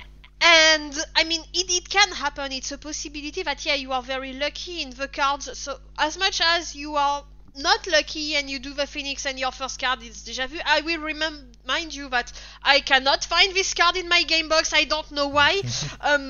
But you can have it in a very easy way or in a very hard way, and we did have that such easy way there, and it was impressive. I'm not sure that having 2 times this card in the deck, even existing, is a great thing, and it's not very fun. Yeah. The first time I faced the level 3s, they they immediately opened with the Smell of Trust, which meant all of them ran up and threw themselves on the ground. And I was like, I guess later on, if I had guilt tokens, this can cause some issues because it causes brain trauma. But right here, right now, those Smog Singers are doomed. They stunned themselves? No, they threw themselves, knocked themselves down. Yeah. Yeah, that's what our Atnas did. Atnas knocked himself with laughter on the floor. On our level 2, we also had the one where the second Smoke Singer skip its turn, and that immediately negates a lot of the danger of the fight. That being said, I think that the way Adam does fight with multiple monsters works really well. It's a bit annoying to have to play all 3 monsters turn one by one. But I think that the fight felt really nice. It was cool to be able to move our survivors around them to try to figure out how to attack them and how to make sure that we would be able to keep attacking and to stay along with them. to keep the survivors that we don't want hit away from the ones that would be dangerous. That all felt super interesting, especially since the overtone mechanic that we get at level 2 requires us to hit each of them one by one. I really like that mechanic, to discard the mood and to play around the showdown. That's not just, well, the mood is there, now you have to deal with it, or maybe you have a whip or something. I think that there's a lot of good ideas. It's the weakest of the fights in the GC at the moment, in my opinion. The one that I tried, at least.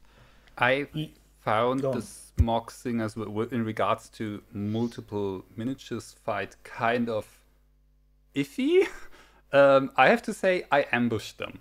So it started quite confusing because ambush says you can place monster and survivors and terrain however you like, as long as you follow the terrain placement rules. So I decided, sure, I guess the rules tell me I can place one Smog Singer in one corner, survivors around it, and the others in the other corner, and just hit this one Smog Singer. Yeah, I'm pretty sure that's correct. And yep, it is.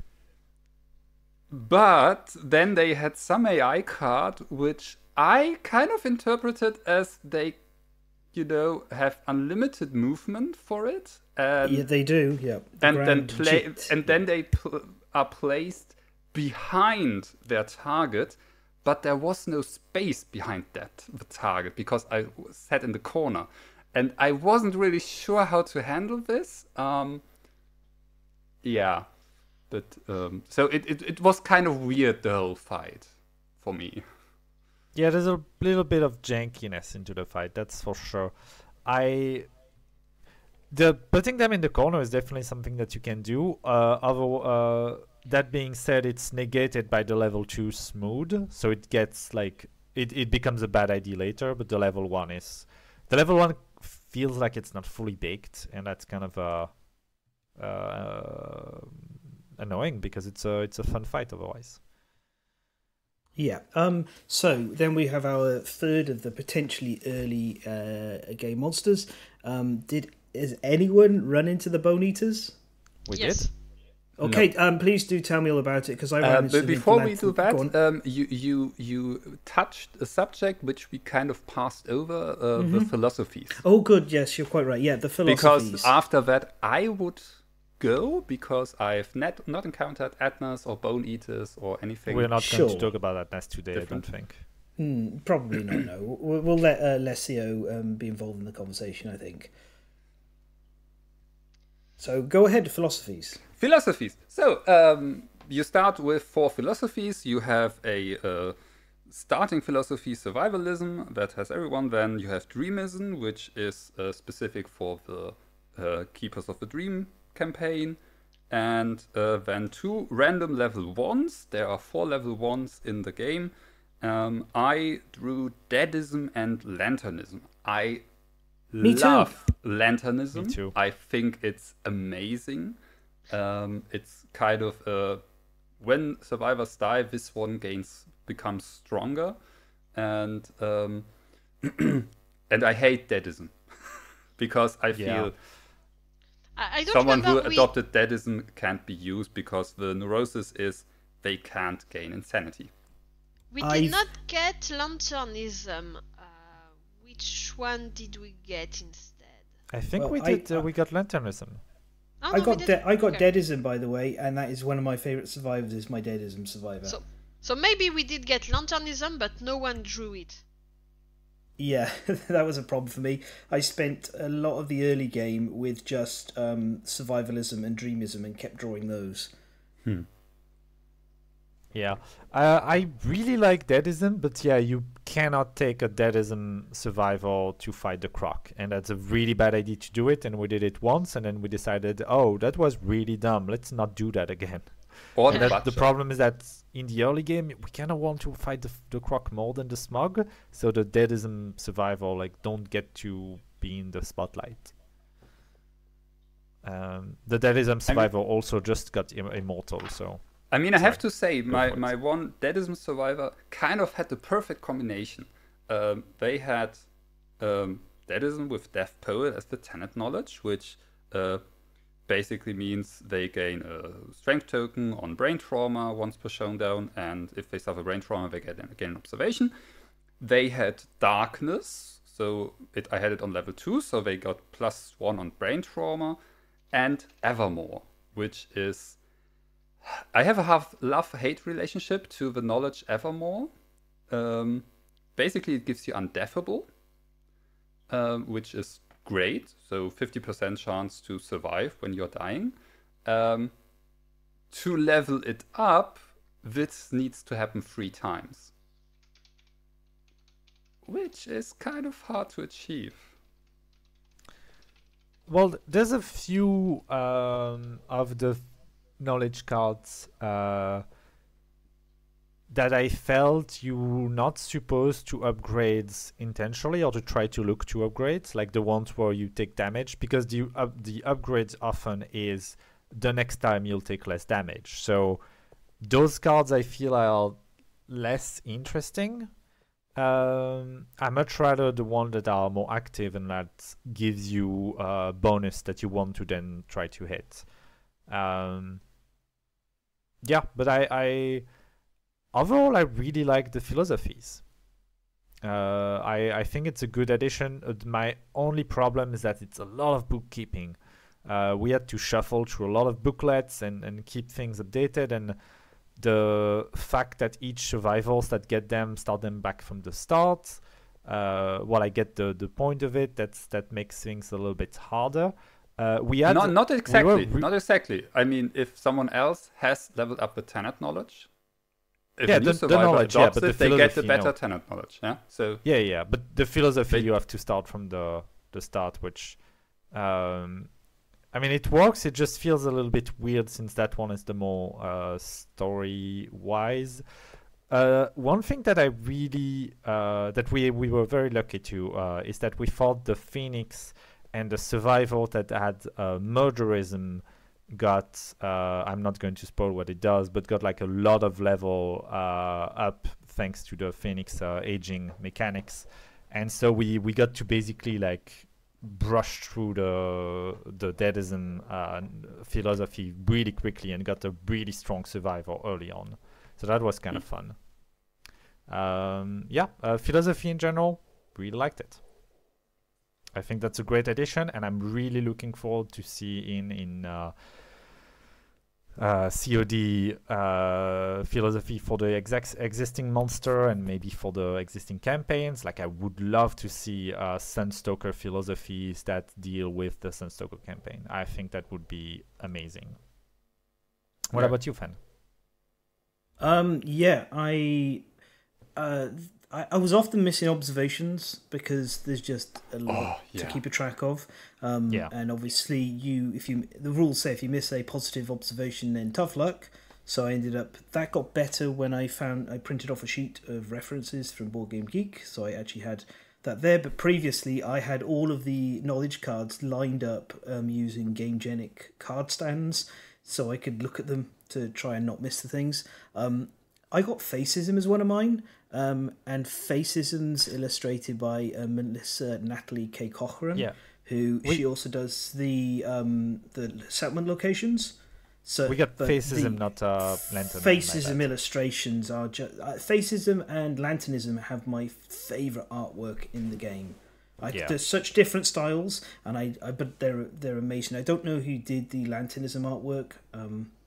But yeah, the Facism artwork is just amazing. The bright splashes of psychedelic colours and things. It's just, like wonderful. But like for a lot of mine, I've got Romanticism unlocked now because I'd like to take a romantic for my societies. I had Deadism, Lanternism, Facism, and Impermanism, and but I got roadblocked by a lot of dreamism and survivalism, just constantly being drawn out of the philosophy deck whenever my characters reach the time for philosophy. So I've had a lot of like extra survival through tenacity and survivors who refuse to encourage each other, which is fine because you also have fist pump. So I really like the philosophy system. Oh but it my does god, you're feel right. I didn't like- get that. Mm-mm. If you can encourage, you can still say fist bump. Oh my god. Yes. Yeah. Good. Yeah. It, Okay. it feels like slightly too much bookkeeping, and it feels like too much random in some of the new mechanics, and that's something that comes back a lot in the gambler stress in general, I think. But I really like the idea. I really like the energy, the teaming, everything about the philosophy system that isn't drawing them and keeping track of what you're doing and what you want to do and how much CC you need. They're wonderful, not only mechanically but also for providing little snapshots into the rest of the world. Marrowism is a super interesting one when you guys encounter it. Regalism is also a lot of like pretty deep lore stuff. That was very cool and quite fun as well, the way it's designed.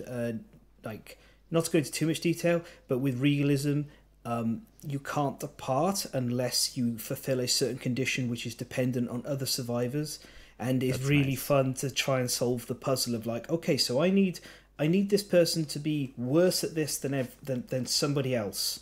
And who can I take out? Oh, I can't take them out. No, hang on. Where's this person? And so on. That was quite fun in itself as well. We unlock gourmandism close to the end of our... Gourmandism is so fun. It looks super fun, but also demanding because you need to have resources to feed your survivor. But yeah, it looks fun. Yeah, I haven't seen that one yet. I have seen a couple of cards related to it that I was like, ooh, yes please. But, yeah, it's like consume stuff and be a tank.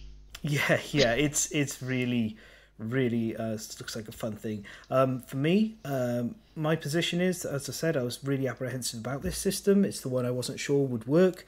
I don't think I'm playing without it, and my only disappointment is the same as you guys. I think Vaultless is just kind of removing a little bit too much of the game. Definitely. I do not think you should have knowledges and three fighting arts. The survivors with knowledges are already really strong, but Vaultless is kind of like, there's one table of, oh, you might get your fighting art, and I rolled on that one a little bit, but then the rest of the time I just rolled in on the other one because I just don't. The downside is too much, really, to justify. Yeah, the downside is a lot. Yeah, I'd have to get something like tough or something really good. Like, I wouldn't mind getting, like some extra insanity resistance for a deadism survivor. I might think about making the roll then, but it is an interesting decision. So time will tell. But yeah, the whole philosophy knowledge system is way better than it was pitched when I saw it on the Kickstarter. We forgot one important thing. It's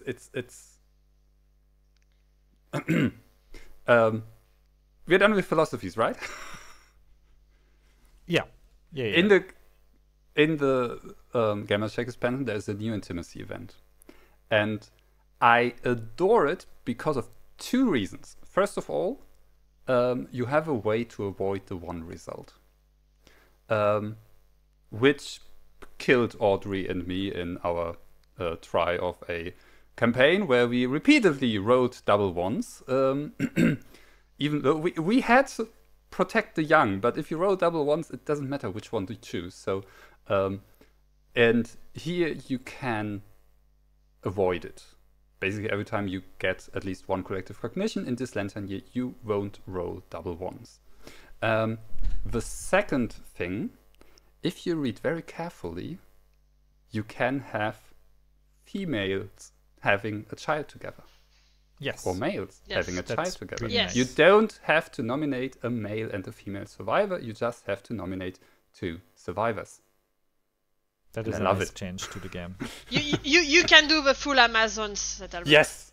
Yeah, it's I just I was like that's nice, and I do hope there's a few people who got their panties in a twist over that, who are upset.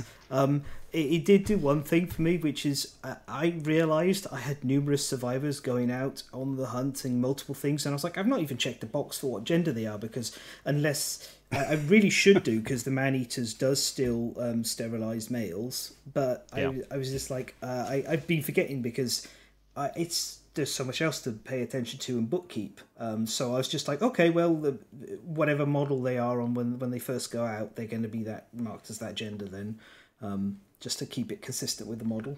And very close to that, the birth settlement event is one of the magnificent pieces of art. It's so colourful, so joyful, Yeah, it's so really nice. Do you know what I did first time I got that? For people who follow along the Discord, when I was first playing, I got tons and tons of perfect resources. We found out that's because, again, of the card weighting issue, because the perfect resources thicker, so I kept cutting to those by accident. When I got the birth event, I stuffed all 3 perfect resources into a survivor, and then I handed her a weapon I got from the the level 2 Crimson Crocodile. It's not the bow. The Crimson Crocodile pulled a legendary card that spawned a indomitable weapon at the end of the fight, and it pulled the legendary card right as its very last AI card. So I got a particular weapon that normally only has 1 speed, and my survivor, she was running with 2 speed, and let's just say even level 3s had a really rough time against her. She's just retired. And she's sitting back and relaxing and handed on the hammer, and it's not as impressive now. It's on a survivor with 1 speed, but yeah, that was a really fortunate roll. So yeah, I was super happy with philosophies. We're a little tight on time, so Cara, we're going to talk about the Bone Eaters, and then we'll wrap up. That's my cue. Okay. Well, I hope you play again, Cara, and I hope you have a better time. And here's what I did with the Scout against the Butcher. I made a fecal salve, and she smeared that all over her face. So the Scout Butcher... survived. The Scout survived. Oh, you didn't get the roll for recovery. Yeah, I rolled a 1. Yeah, that does. Well then, it shouldn't. That's just. That really sucks. Oh, well. Yeah. But hopefully it goes better next time. Yeah, I hope so too. I think I will house rule 1 or 2 things there. It's your game. It's always a good idea. Yeah. So have fun talking about the Bone Eaters. Yep, we're going to do you. Bone Eaters, and then we'll kind of wrap up.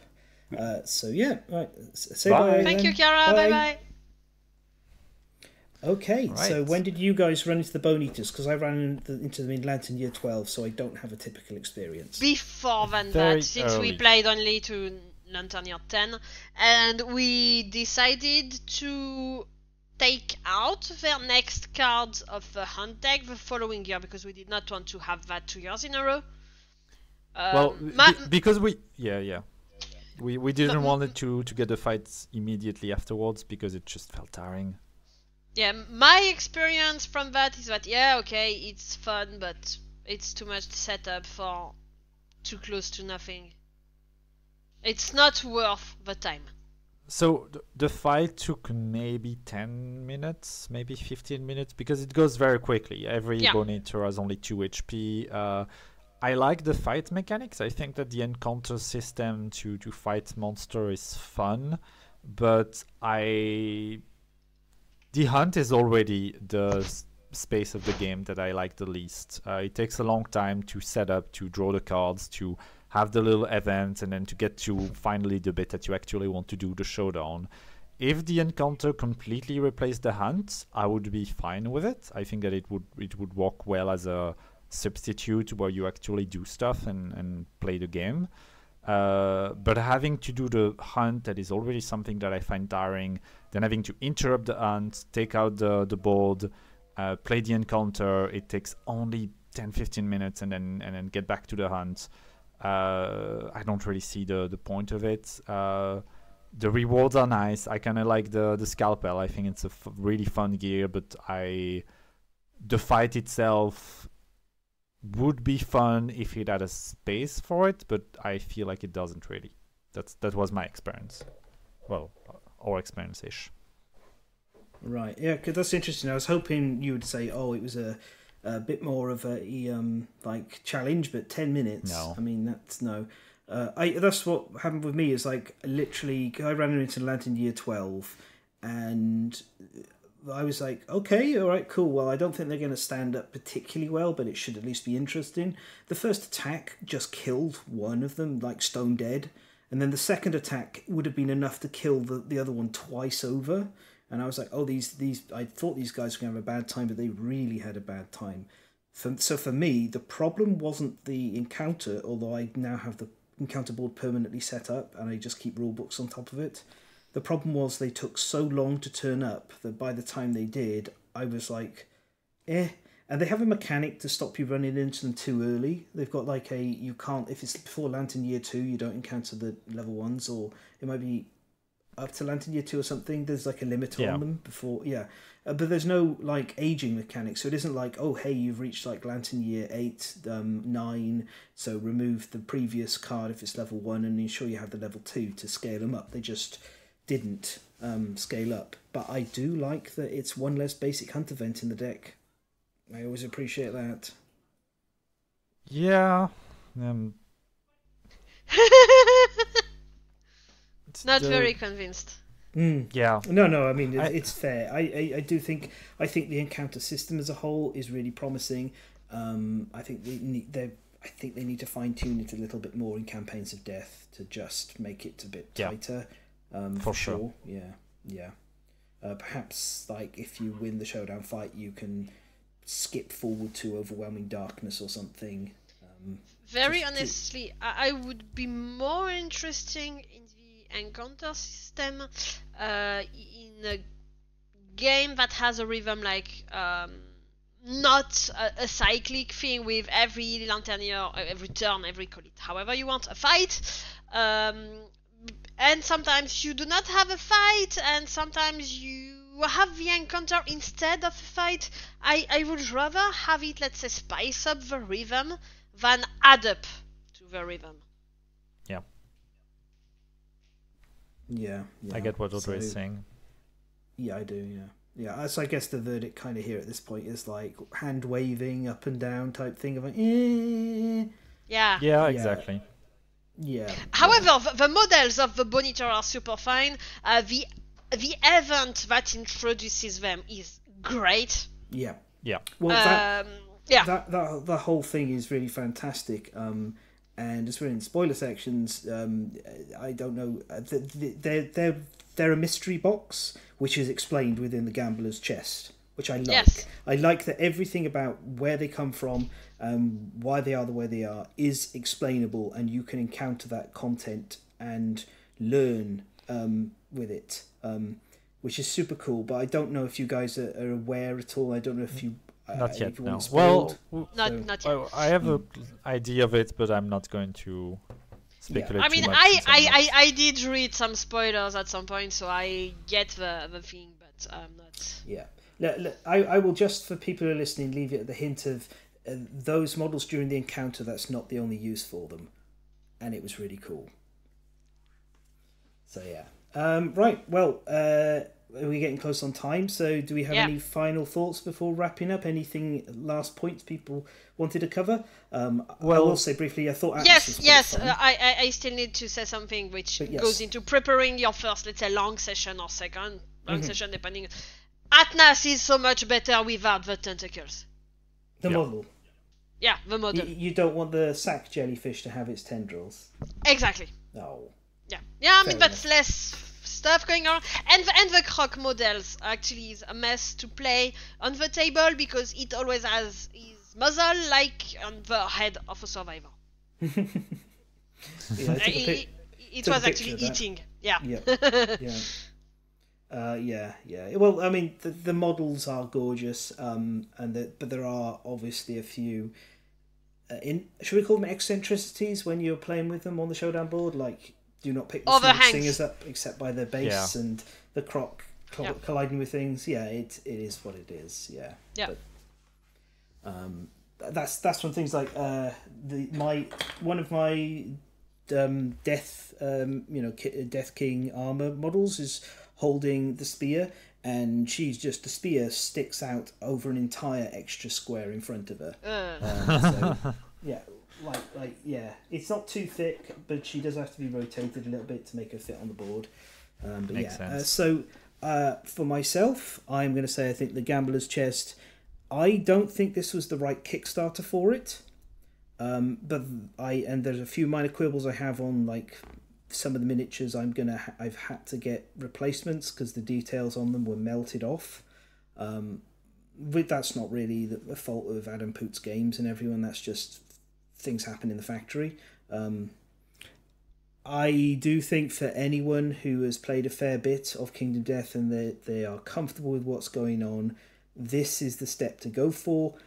It is worth the price tag that it has. It is a really impressive development of growth and maturity in the design. You can see that the team has been play testing. They have been thinking about things. I really liked stuff like the Crimson Crocodile has that whole terrified mechanic, but the blood pool is there to allow you to manage it, and that textures the fight. I like so many things about this. I think it's incredibly well done, and it is, as long as they can keep putting things out now and give us a good steady stream of new content, Kingdom Death is just going to go from strength to strength to strength. Yeah, well, apparently the Blackline is coming soon, so that's good news. And the mini Squire campaign! Woo! On a closing note on my part, I really like the GC. As you said, I kind of think that it should have been Kingdom Death 2. That was like its own core game and a little bit better packed, but it feels so much more polished than the base game. It feels incredibly well thought through. It's just a little bit too much bookkeeping and maybe a little bit too much complexity, but that's maybe the payoff of having an advanced version. And there's a couple of mechanics that I'm not really fond of, like the scouts and the encounters, but overall it feels it's the best that KDM has ever been. And the next content is only going to push that further with COD bringing back old expansion into the new version. So I really love it. Yeah, you've made me think of one more point I wanted to get across, which I'm disappointed that we did not get Indomitable resources for the White Lion and Screaming Antelope. I can only assume they're coming in campaigns of death. But it felt weird that we have armor sets and philosophies that reference those two animals, but they didn't round it out with the 3 Indomitable resources like they did with the Phoenix. Audrey, you get the final closing thoughts before we sign off. Yes, before I have to leave because I have a 4-hour drive coming. Final words on GC. Yeah, I think it's very fun. I hate taking the booklets of the philosophies out of the box because that's a mess. I love the Croc. Friendship ended with Gorm. Now Croc is my new best friend. Yeah, I think that the Smokesingers are. I'm waiting to see the level 3, to be honest. They're fun, but I want to see more of them. Atnas was fun, but we are going probably to talk about that in next episode if I'm there. Else, it was just too fun. And I just can't wait for Alexis to come back so we play more and get to fighting the hand. That's the hand first, right? Not God hand. Yeah, fighting the hand with all these different pieces of gear. I want more, and we have a date scheduled, so that should come up soon enough. Fantastic. We may probably, let's say, decrease a little bit the speed of the playtime because 10 Lantern years were a lot. We may aim at 7, 8 next times. So we will see what comes, but yeah, that has refreshed my interest in KDM a lot. But I'm still dreading the 10 years haul. So we are going to probably have the Dragon King And I would love to see the Dragon I King. I have never had the Dragon King as a quarry, so that's still going to be a discovery for me, and all the Dragon King gear and stuff. Yeah, So I think it's a really fun showdown. It's you will enjoy it a great deal. Yeah, so it's also going to be a way for me to rediscover some parts of the, let's say, former content. So yeah, I only see mostly new stuff, mostly exciting stuff ahead for my future in KDM. Probably a few moments when we fight the Bonitors again or whatever, but I see 85% of positive stuff. Yep. Wonderful. Okay. Well, that's very positive indeed. So, with that giggling, gurgling cry of the Crimson Crocodile, it means our time's all out. We haven't got any left in this episode, this extra long episode. You can catch us on www.patreon/TheLastStandee, or you can hear us on your preferred podcast app or via YouTube. So, until next time, we have been The Last Standee. So, it's goodbye from Alexis. From the Rust Ocean, goodbye. Audrey. From the Sacred Pool, because I remembered as well. Bye-bye! And myself. And remember that the second E in Standee is for energy drop.